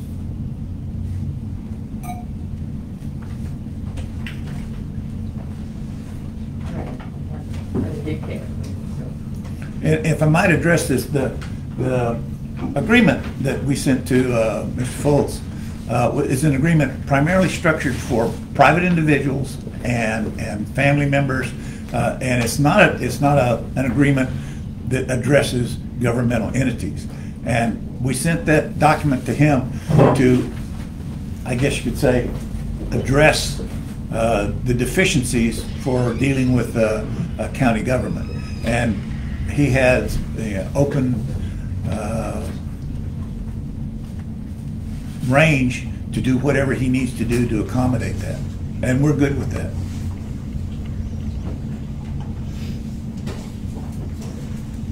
Nobody wants to give the open range. I think it has a timeline already built in that may be sufficient for us to come back, bring it back if we needed to. I mean, if you've got 90 days already from the execution of the document, then you can extend it an additional 90-day period. Well, that's not the concern I have. Let's say a couple other things. If anybody, some member of the court may be looking at this or considering it for the first time. Are there any questions you have about wanting to see the property, wanting to think through, wanting to talk to 911, wanting to talk to environmental, wanting to talk to Mr. Walker, heck, wanting to talk to Mr. Peeler, who maintains facilities, this happens to be a county or facility that's on county property. If anybody wants to get the questions answered, let's not run off and sign a document that we barely tinkered with, let's say. Get those questions answered. If you're comfortable with it, I'm okay with it, but the auditor would like to take out the word real and change it with personal. I think it's appropriate. We might want to have an aerial attached to show what building is going, because there's only an address that's given. We may want to consider how mowing fits into it, how potentially the crushing of the septic tank fits into it. We may want to question or put in a provision about Mr. Lilly will be given notice, and you may want to instruct Mr. Lilly as your employee, hey, you're going to be there every training they have. Those kind of things you would think would be in this agreement. And so if you all have those concerns and want to give me just a little bit of time to add those things I just talked about, you could approve an agreement in substance and say, subject to Fultz coming up with these modifications, not to exceed 10 or 20 pages, I'm sure. But if there are things that you have that are concerning to you, that you're not ready to pull the trigger, that those question marks are too big, then don't pull the trigger, or at least from your vote, don't pull the trigger. But if you're comfortable with this as an idea, I can clean it up or tighten it up a little bit if you all want me to do that. When I initially presented this idea, it was twofold. One, save the county the demolition cost, and two, provide an opportunity for one or some VFDs to have training. I didn't know between the time the idea was floated and we get something signed, we'd have $12,000 worth of conversation and discussion. I mean, I appreciate everybody's point of view. Judge, I hear you saying that, but you're on the legal department that tries to avoid risk. If you don't have an employee out there that's overseeing this, and let's say, and I don't want to say this about the chief, and I don't want to say this about his department, but let's say you don't have an employee that's subordinate to the court who's out there when this is going on, and something happens because chief is sick that day and his replacement shows up and is not in his right mind, happens to have been conked in the head on the way there. Any number of things happen, and let's say a small child wanders into the facility. We thought we cleared it, we thought nobody's there, and then the child gets killed because we burned down the facility. This is worthy of the time that we've talked about it, Judge. And so I'm not arguing that point at all. But there's real risk here. Understood. I don't want it to be on the taxpayer back. I understand. So I think it's worthy of, or worth this conversation. Well, and that's fine, but you mentioned twice now about Mr. Lilly being on site.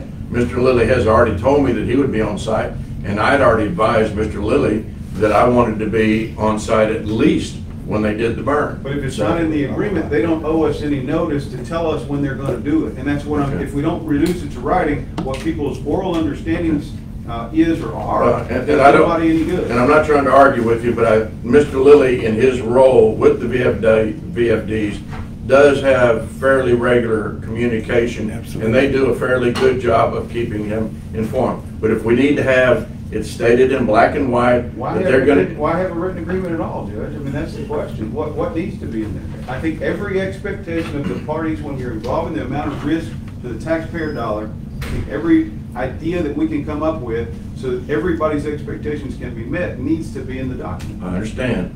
But as you continue to school me on all the legal implications, I just made the comment, I had a simple idea, and that simple idea is now this big, so... No, we've not made it this is not complicated. It's just a matter of you're asking the legal department, do we want to put all these things in writing? And the legal department's going to tell you every day, or at least as long as I'm part of it, yeah, they need to be in writing. Good. And we did talk about, we did say that, you know, we could approve it with the intention of adding these things to the document. Is that what I heard you say earlier? Absolutely. You have in the past approved the essence of an agreement, the substance of an agreement, the material terms, and then said to me, or my department, let's say, as large as it is, that you guys go and add the language that you feel comfortable with to best protect the taxpayer. And if you wanted to do that, and I'm thinking of the things that I mentioned, whatever those 5 things are, it's like 2 sentences. So I'm thinking about those things and maybe adding an aerial to it so all of us know what building we're talking about. I haven't seen it, haven't been on the ground. I don't know if this address is right for that building or not. It is. Reminds me of the demolition that just occurred. That thing was attached to another building. And if we didn't have a map that showed which part was coming down, that guy goes out there with his own understanding and demolishes all of it, and that log cabin or whatever that is that everybody wanted to stay there is now gone. And so it didn't happen, but we don't have that with this one piece of paper. And so I know I don't want to over-lawyer it, but at the same time, if something went awry, we'd look back and say, full Tucker, we didn't do a better job with the document. Well, I would maybe, my personal opinion of it is,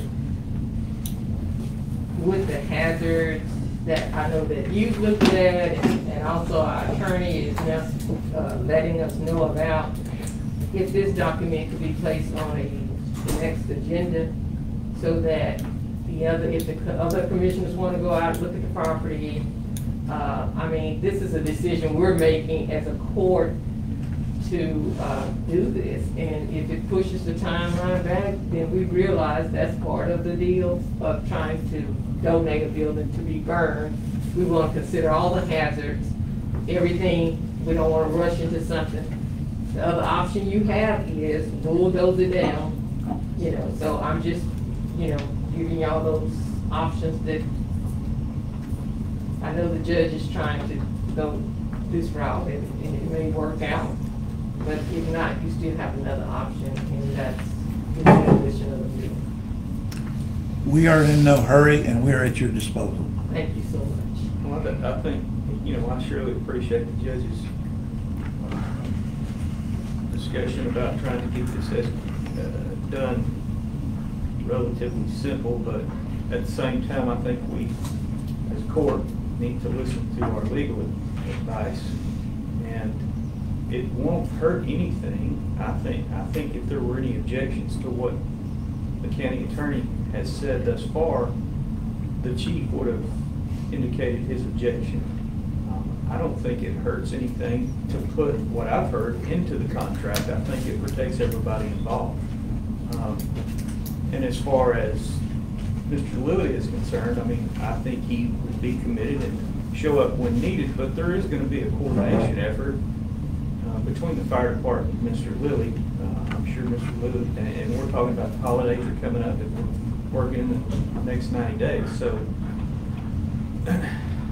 to rush something like this, it may not be a best practice. I think we probably ought to step back and maybe get this document where the county attorney's comfortable with it, where the court's comfortable with it, fire department, everybody is comfortable with it.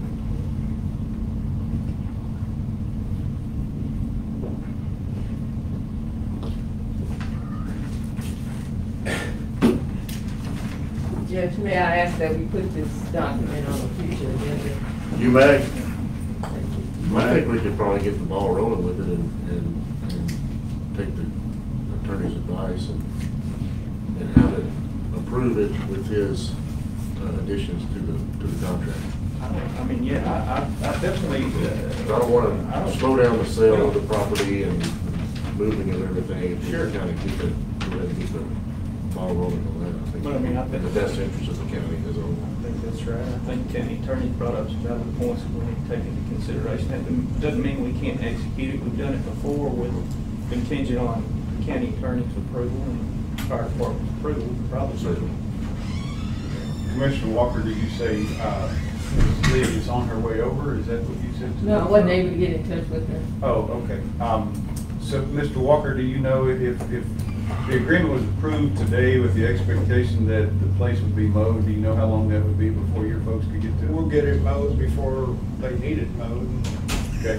And, they don't want it mowed today if they're not gonna do the burn for 90 days. We'll coordinate that. Okay, so, but if I'm drafting the agreement, do I say, are we saying they need to contact you to coordinate? That doesn't need to be written into the agreement. What's that? That doesn't need to be written into the agreement. I disagree with you. And also, it's not based upon, some of it is when you burn, but we're also moving the septic system out of the way. And that needs to be cleaned up before the septic system can be installed. Because we can go ahead and install the septic system if it's, in the next couple of weeks, if it's on the guy's schedule that's gonna do it. Yes, we've already talked to them. And I don't see that needs to be on the agreement either. I mean, Harry says he's gonna take care of it. I know that it will be done, so. The septic system is somebody else's contract, not our contract. Well, I will say Let me say this to you. If you sign the deal today or approve the deal today, theoretically, they don't have any obligation to notify anybody, and they go start doing this. Why we have anything in writing at all if you guys don't want to put the expectations of the parties in writing? They will notify us when they're ready so we can mow it. They will notify and coordinate with us so we can tell them whether the septic's going to come out or it's being crushed or it's not going to be crushed. We're just talking about what notification is going to be mandatory between these folks. The people in the room today could all be wiped out. It could be all different people tomorrow with the same obligations between the fire department and the county. And nobody remember what happened here other than what's in this piece of paper. Now, if you guys want to put it on a napkin and say they'll burn it when they want to, and I'm sure they'll call us about, whatever they want to talk to us about, fine, but you don't need me for that. I would suggest that we make the modifications that the county attorney is suggesting that we make and bring the document back to the next agenda. I think that's fine. Would you also add that the fire department will notify the county on any day that training is conducted? And we will also notify the county on the day that the final burn is to be conducted. Chief, do you know how far in advance you'll know of those things? So how many? You'll know within a week. You'll know a week in advance. So if it's going to be next Saturday, we will call you that Monday. It'll be Monday, so you'll have Monday, Tuesday, Wednesday, Thursday, Friday, Saturday. Chief, who will you So call? it'll be within that week. Yes. Who are you going to notify? Who's going to be? My point of contact is our emergency management coordinator. Y'all don't need me in your hair. Oh, excuse me. Quit bragging. We'll overlook that. So, Mr. Foltz, Yes, sir. if we put this back on our next agenda, is that going to provide you adequate time to probably dot your i's and cross your t's of what we've had in this discussion today? You bet, Judge. Okay. We will have it ready for folks to take a look at no later than Monday. Thank you very much. Could y'all shoot me a copy too? Absolutely. You bet. Thank you, thank you. Whitehall And I'll make- VFD@yahoo.com. All right. And Cherie will make sure that you get a copy along with Mr. Lilly. Okay, thank you. Thank you for your time this morning. Thank you, Judge. All right. We're now going to go to agenda item number 15, Grimes County Justice of the Peace, Precinct 3, Judge Laughlin. Judge, you want to talk about dead bodies, don't you? Yeah, and it's not gonna take near as long as that building did. Last month, I was made aware that we had a gentleman named Marshall White who had opened a business in the Plantersville area called the Third Coast Mortuary Service.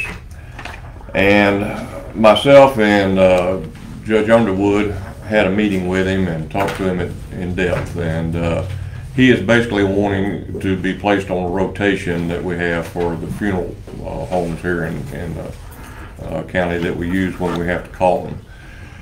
We feel like we need to add another person if we can, because we've had some changes, I guess, in our standard funeral homes here where they're not able to respond all the time when we need them. And it's left us on the scene for a couple hours sometimes in the middle of the night trying to figure out what we need to do and who we can get. We requested, I talked with Jessica about this, and we requested some references. He's been in the mortuary business for like 18 years, but he has not owned his own mortuary, but he's licensed. He does have what he needs to transport, and he's provided us with his fees and stuff, which are pretty much in line with what we're paying with the other funeral homes at this time. And his name is Third Coast Mortuary? That's the name of his business. His name is Marshall White. Right. Did you have something else that you wanted to include in this? I passed out the cost comparison that we drew up. Yes, sir. And it's just based off of what we're currently been paying the funeral homes. And so after speaking to Mr. White, it was $2 per loaded mile. His fee to come out was $4.50, but he said it's about $100 for the bags and $3.50 for the first call is how it's broken up, and then $2 per loaded mile after that. So we just kind of did a Google map from his point of business, which I think is close to the Renaissance Festival, yes, if I'm not mistaken, and then to our places, our autopsy places like Central Texas Autopsy, and just came up with a figure. About $2. And this is just, he won't do any of the, okay, you put autopsy, I'll let you explain your paper, so. So the top portion, because all of this relates to the autopsies, and so you have the autopsy service rates, which is we have the 4 different vendors, the Montgomery County, Central Texas. Where they come into play is these funeral homes have to transport the bodies to these different places. And so the second box is your funeral home rates. Okay. And then we just put the indigent cremations on there, but. And he doesn't do. No, so he is just in the funeral home rates. Yeah, he is simply offering a business to transport, not to. Just to transport. Yeah, and he can store for a short period of time. He does have some refrigeration, which is another plus, because we only have one facility in the county that has refrigeration. And he had mentioned that it would be to refrigerate for 2 to 3 days, it would be $100 charge. Yeah. So about approximately $33. And the only reason, or I said the only reason, one of the main reasons why you even bring this to the court at this time is because the local facilities have not been able to provide the service that the JPs, the Justice of the Peace, believe that they need. Or it's a delayed service. Yeah. And this is just another option. If you take Noble's Funeral Home, Jeffrey is basically the only one working it right now. For whatever reason, Douglas is not able to do like he used to. Their long-term employees had some health problems and he's out, so Jeffrey's kind of on his own. So if he's tied up, you know, he has to call Travis Stackhouse, who is his brother-in-law, but he works for several mortuary services. Anyway, there's delays and there's some little things that have changed, and to have a third one in the mix would be a benefit for us. Plus, it just makes it a lot more expedient. You don't want someone that's denied to just have to lay there for 2 or 3 hours. No, understand. Understand. So. And then you called me, what are your thoughts on it? And your request was, does that need to come before Commissioner's Court or to the auditors and say, hey, your transparency, let's put it out there and let's have a discussion on it? It's not like we're having a formal contract with him or anything, right, but it's just informational purpose. I move to approve the addition of Third Coast Mortuary Services to the rotation. Second. Do we need to add for transport? Hang on just a moment, please. Can I say something for just a moment? No, ma'am. Please. No, ma'am. There's a motion before the court on agenda item number 15 by Commissioner Chad Mallett and a second by Commissioner David Dobianski. And now Commissioner Walker, in our comment period, would like to make a comment. This is for transport only and storage, you say? Yes. He does not have a facility to actually have a funeral. All right, so he's not in rotation for services, like funeral services? We don't have anyone in rotation for that. That's up to the family. This is just, okay, all right. The only thing we're doing the rotation is calling someone to respond to a scene and pick up and transport if we need to go to autopsy or whatever the case may be. If it's not, if that's not what we're doing, then the family decides what funeral home they want to use. And the county, up to this point, the county has used just funeral homes for transport. Yes. That's what. The only ones we had that were able to transport. The court now recognizes Ms. Brenda Williams. Thank you. You're welcome. Have you talked to Judge Acord? Oh, when or how recently? Well, no, the reason I'm saying, he given me a call too. He wanted to add Madisonville, so I probably will have to come back to the court, and it's one more. So. I have not had that conversation with him. Okay, he give me a call. So if that's something that he wants added to the list, then he ought to submit it, bring it to court, and then we'll add it to the list if appropriate, okay? Okay. Thank you. Now, Jesse, did you have something else you were saying? Just to clarify, when it's the funeral home rates just for the transport, because that's all we've used, or that's all we are currently using. Now we're adding this additional mortuary. All right, thank you. With that, is there any other discussion or comment? Hearing none, all in favor say aye. Aye. Opposed? Motion carries. Thank you to the list, sir. Very much. Thank you, Judge. Ma'am? No, ma'am. Commissioner Chad Mallett made the motion, and Commissioner David Dobianski seconded that motion.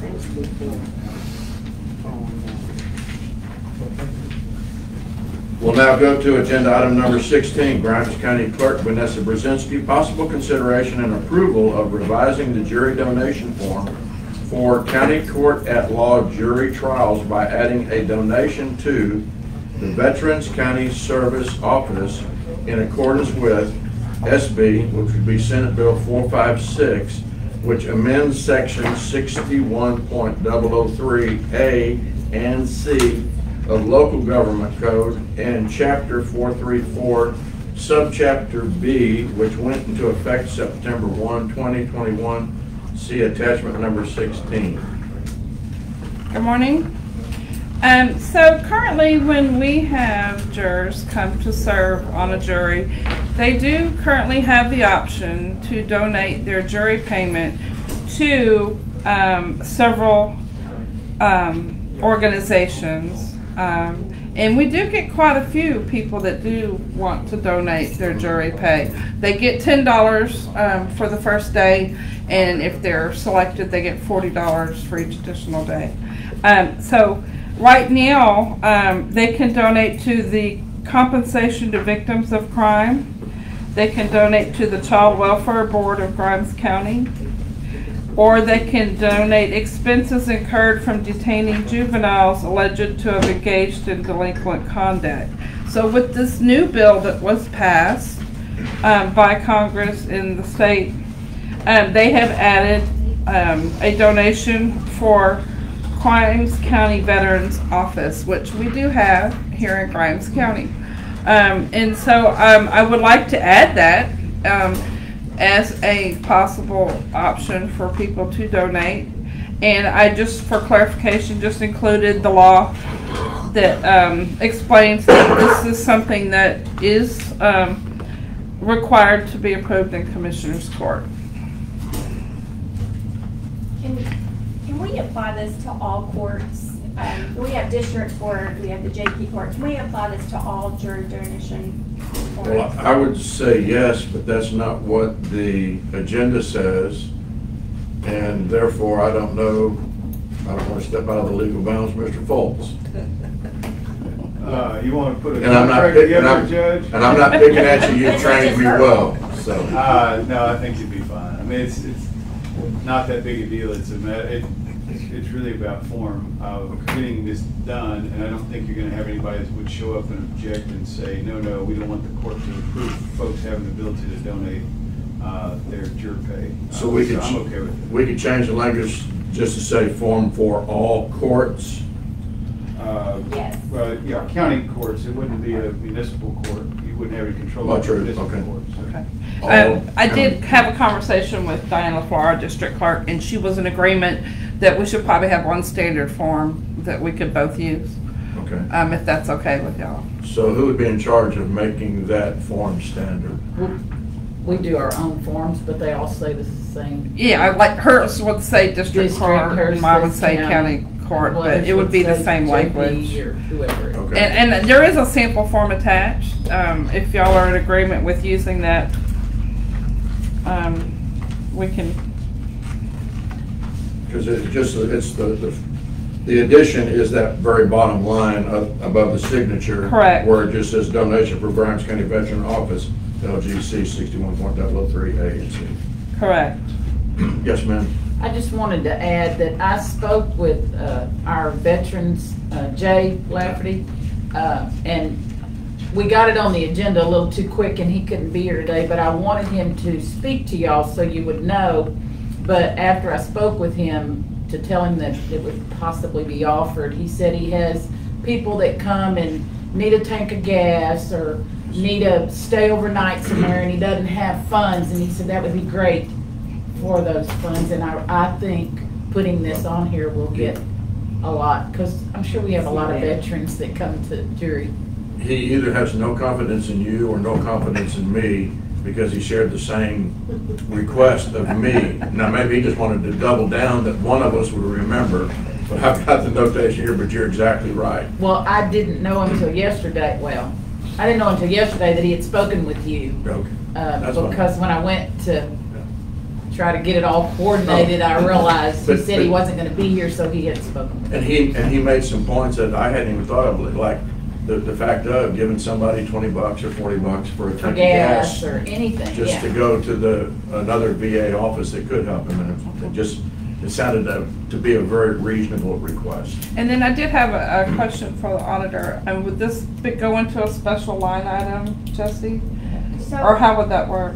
Right, we'll set up a special revenue account, and just as we do for GHRC, where we keep up with how much is, we'll set up a special revenue, and probably it sounds like a separate expense line as well within his budget. Okay. And then we'll just do amendments as on a monthly or quarterly basis, or whenever he has a need for it, if the money does come in, the donation, or donated, not.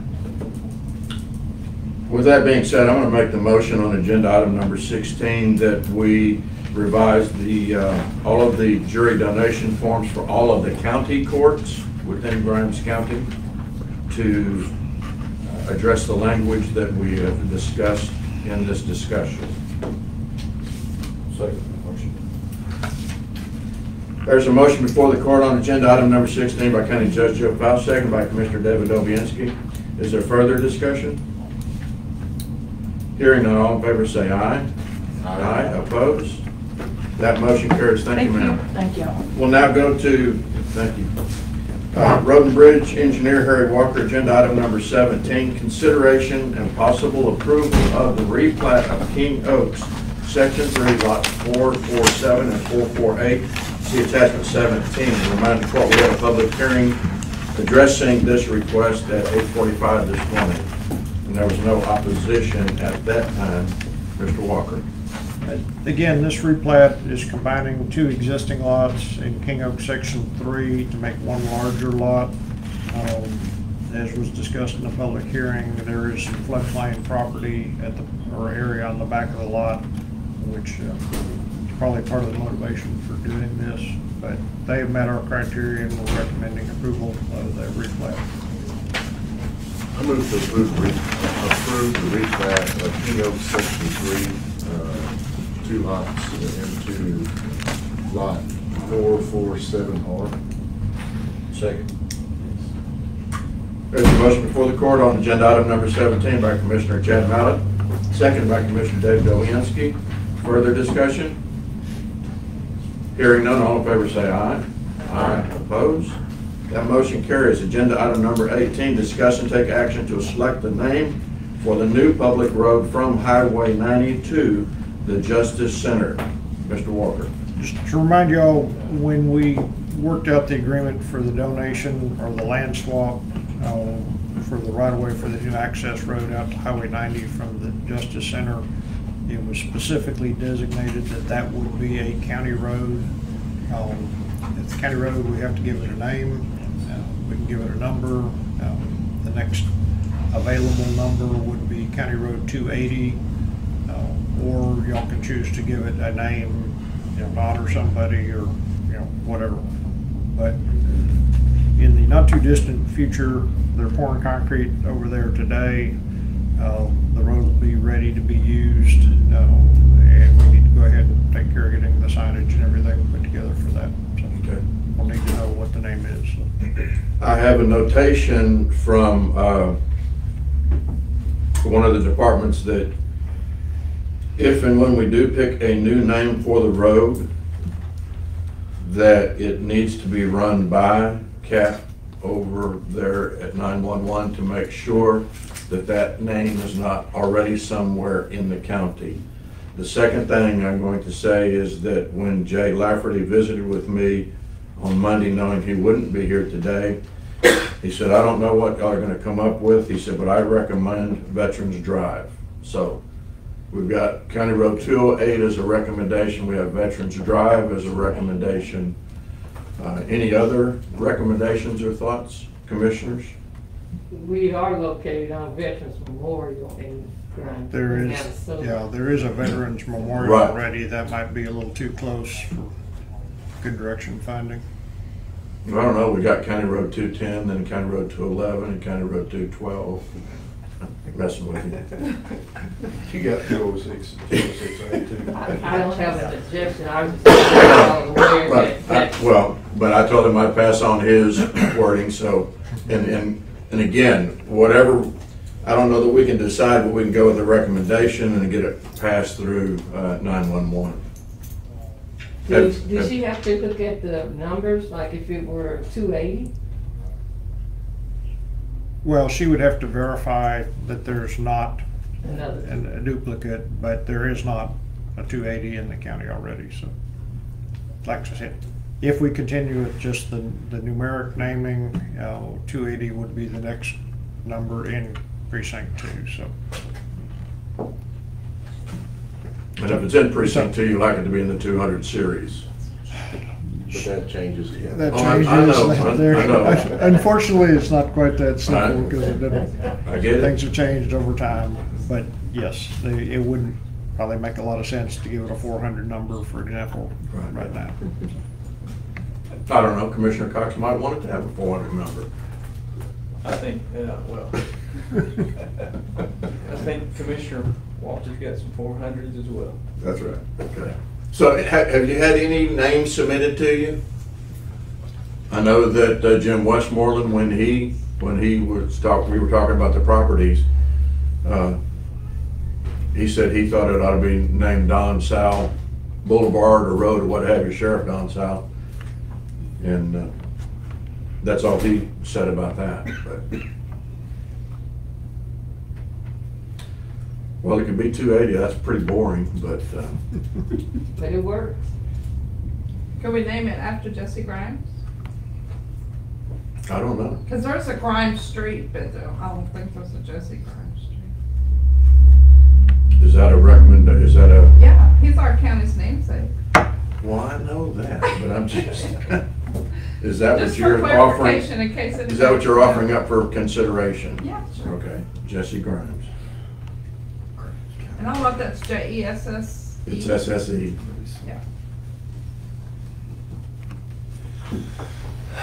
That would have to be, what is your drop dead date for getting that hearing? We just need it by the time the road's officially opened, which I think will coordinate with the opening of the Justice Center. Okay, because it's got to have 28 days to cure once it's poured, and it's just starting to pour.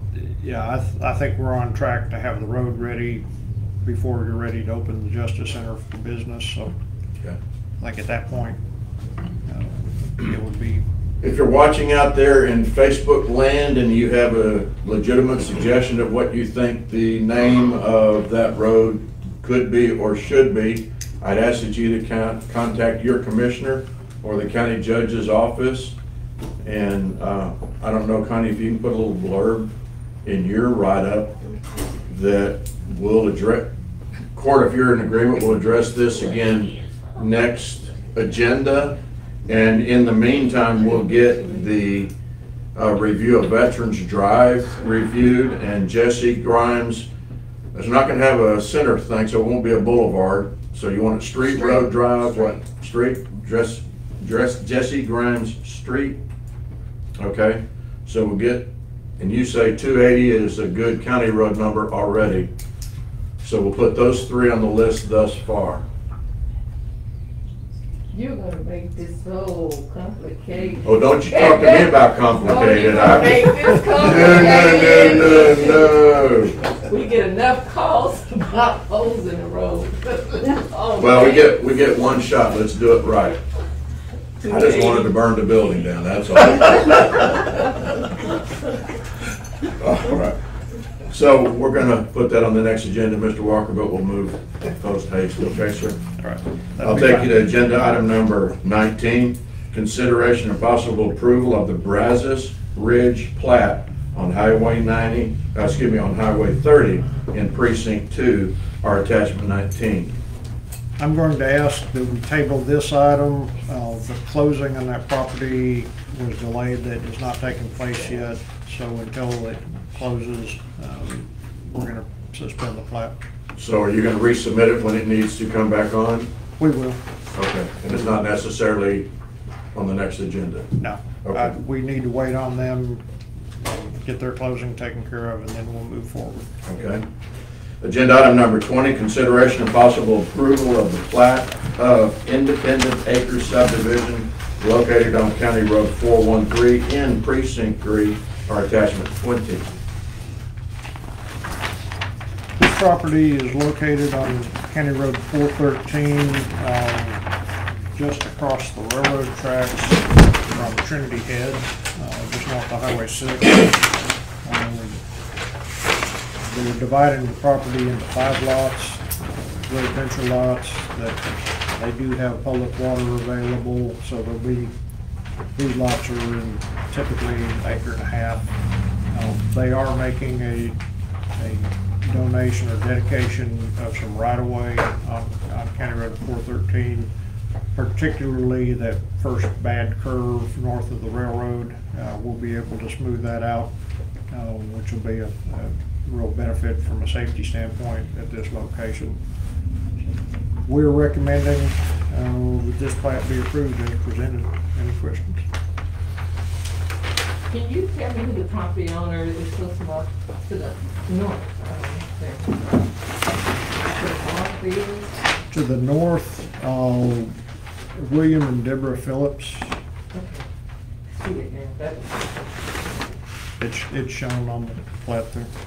So that's the record property owner.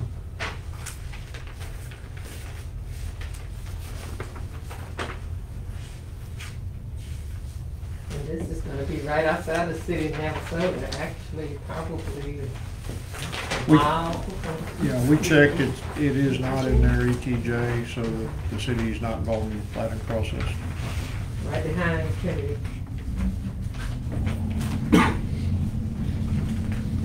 And suggest what you can do with 7 acres. We talked about 7 acres. Oh, yeah. If there are no further questions, then I make the motion and we approve the plat of Independent Acres subdivision. Second. There's a motion before the court on agenda item number 20 by Commissioner Barbara Walker, seconded by Commissioner Philip Cox. Is there further discussion? And hearing none, all in favor say aye. Aye. Opposed? That motion carries. We'll go to agenda item 21. Ratify a special road use and indemnification for Axius Energy Services on CR 186 and Precinct 1, or attachment 21. Yes, while we're looking for that attachment, can I ask a question right Yes. there on the former item? Are there any deed restrictions? Not that I'm aware of.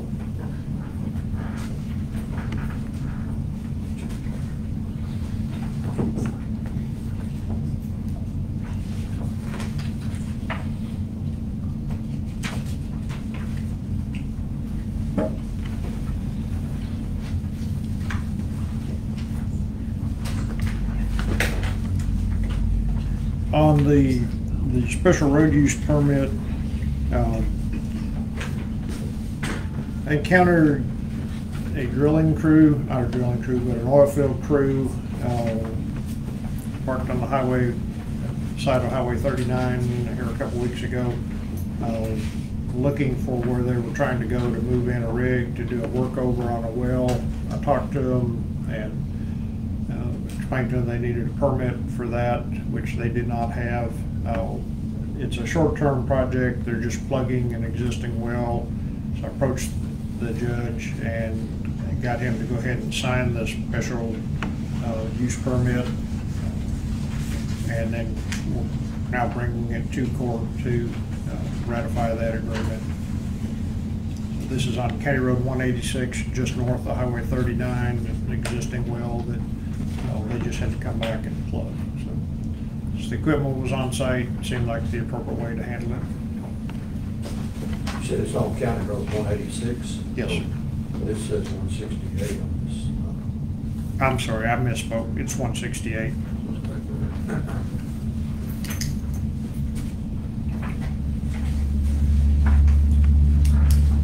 I move to ratify a special road use and indemnification for Axius Energy Services on County Road 168.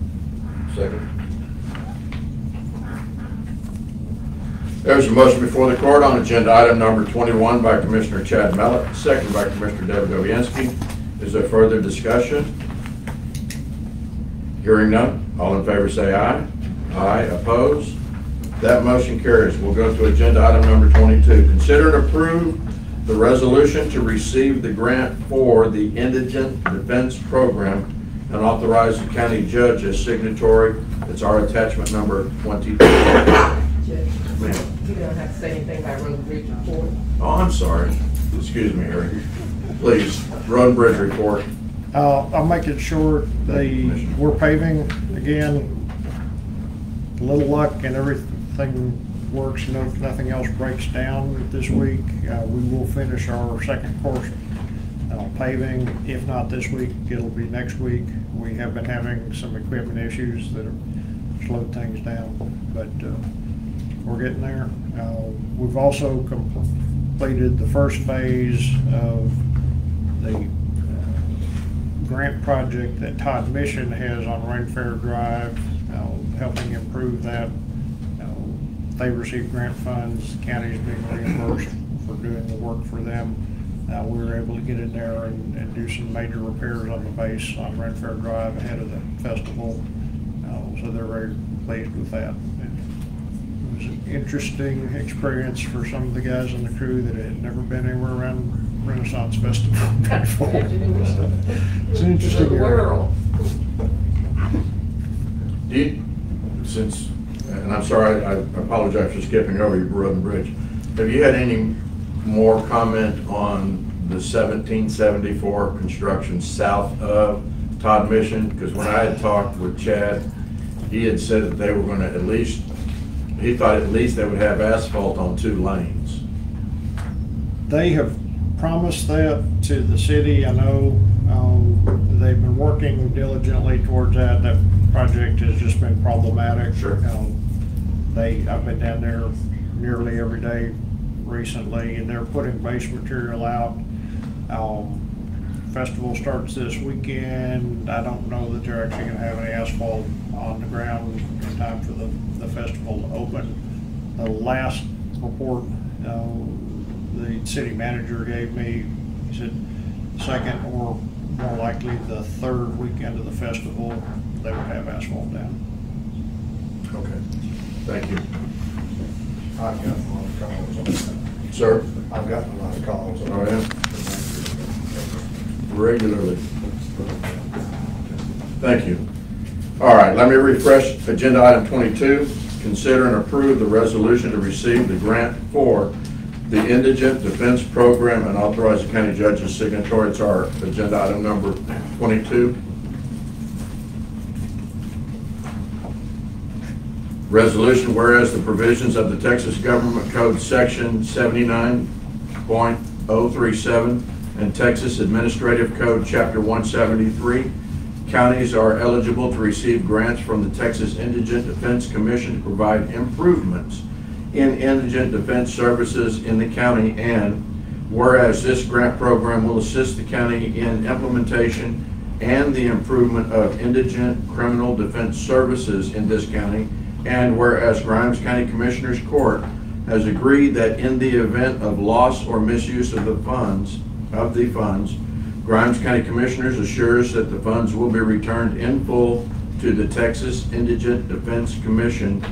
Now therefore be it resolved and ordered by the county that the county judge of this county is designated as the authorized official to apply for, accept, decline, modify, or cancel the grant application for the Indigent Defense Formula Grant Program and all necessary documents to accept said grant, and be it further resolved that the county auditor is designated as a financial officer for this grant.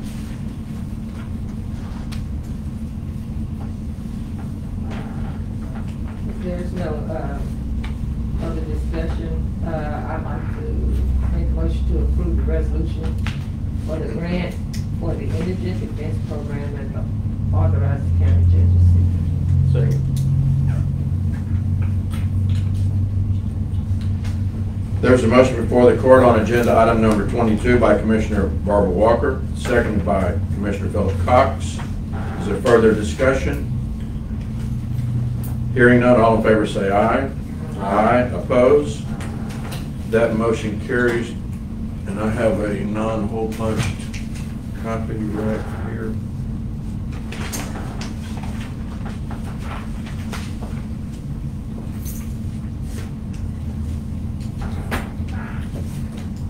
Okay, that's done.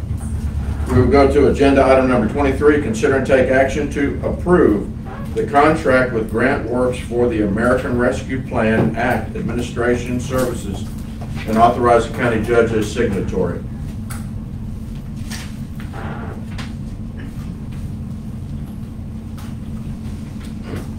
I'll move to approve the contract with Grant Works for the American Rescue Plan Act Administration Services and authorize the county judge's signature. Second motion. There's a motion before the court on agenda item number 23 by Commissioner Chad Mallett, seconded by Commissioner David Omienski. Is there further comments or discussion? I'd make the comment that if Grant Works is watching, because it is a rather large amount of dollars that we would sure like to have back within the county. If you find that you can run that program for cheaper, feel free to cut us a refund check. Are there any further discussions? If you don't ask, you don't get. Hearing none, all in favor say aye. Aye. Opposed? That motion carries. We'll go to agenda item number 24. Consider and take action regarding the burn ban and authorize the county judge's signatory. We have a burn ban that's in effect. It's in effect from 90 days from the date of issuance. My immediate reaction, I know that I've had, my office has had more than a couple of calls wanting us to remove the burn ban, but I'm quite hesitant to do it at this time because the county did get some rain, didn't get coverage over the, that phone's on. But from where I stand with the low humidity that we have in the county, a little bit of northerly breeze. Fortunately, we haven't had a frost yet, but I'd like to see us keep it in place for until our next regular Commissioners Court meeting. I'm open for input or comments. And we do have a chief here. Chief, do you have any thoughts? I'm in agreement with your assessment. These are the same issues that I've considered, and I don't think that an additional week or 2 weeks is going to put that much stress on the county. I know that agriculturally, they would like to have a break between the burn ban and the first frost that comes up, because that's going to reinstitute the burn ban. Right. And there are a lot of agricultural wastes that need to be disposed of, and it definitely be in the benefit of the farmers in the area. So I'm good to hold it for another week or until you meet again. Thank you for your input. Well, I think also, I don't know exactly what the forecast of rain is, but if we have an opportunity to allow it right now because the conditions are more favorable, if we wait another week or two, it'll be less favorable, and we can potentially put it back on. Because like you said, there's a lot of people that are really needing to get some of that, trying to get it burned before we might have to put it on for a really extended time. We're in a good window right now. Yeah. I've had a couple of calls requesting that. But I think maybe on our next meeting, we could potentially, depending on what we get as far as rain or. So what are you suggesting? Next meeting, take it off? No, I was thinking maybe this week meeting, take it off. And if, give them that window, because we did have a lot of, pretty decent coverage of rain. I know for sure in our area we had quite a bit, 4 to 5 inches, so. And we've had 6 inches over Port Richards in areas, and I think down on the south portion of the county, around Pine Brook, I think we've had about 6 inches down there. But also want to stress, burning responsibly as well. So I mean, at any time we need to burn responsibly. And we've had a rash of illegal burns, which are required fire departments to go out. So I too think we can take it off and put it back on if we need to at the next meeting. Like I said, because we don't, the forecast, it doesn't really look like there's a lot of rain potential in the forecast. Sunday we'll have more rain. I don't know. And we've got very heavy dews in the morning also, and that would be a good time for people to burn while you have a lot of dig on the ground. All right, so is there a motion from someone to then remove the burn ban effective immediately? I move to remove the burn ban effective immediately. I'll second. And authorize county judge to signature. There's a motion before the court on agenda item number 24 by Commissioner Chad Mallett, seconded by Commissioner David Dobianski, and that is to remove the burn ban effective immediately. Is there further discussion? Hearing none, all in favor say aye. Aye.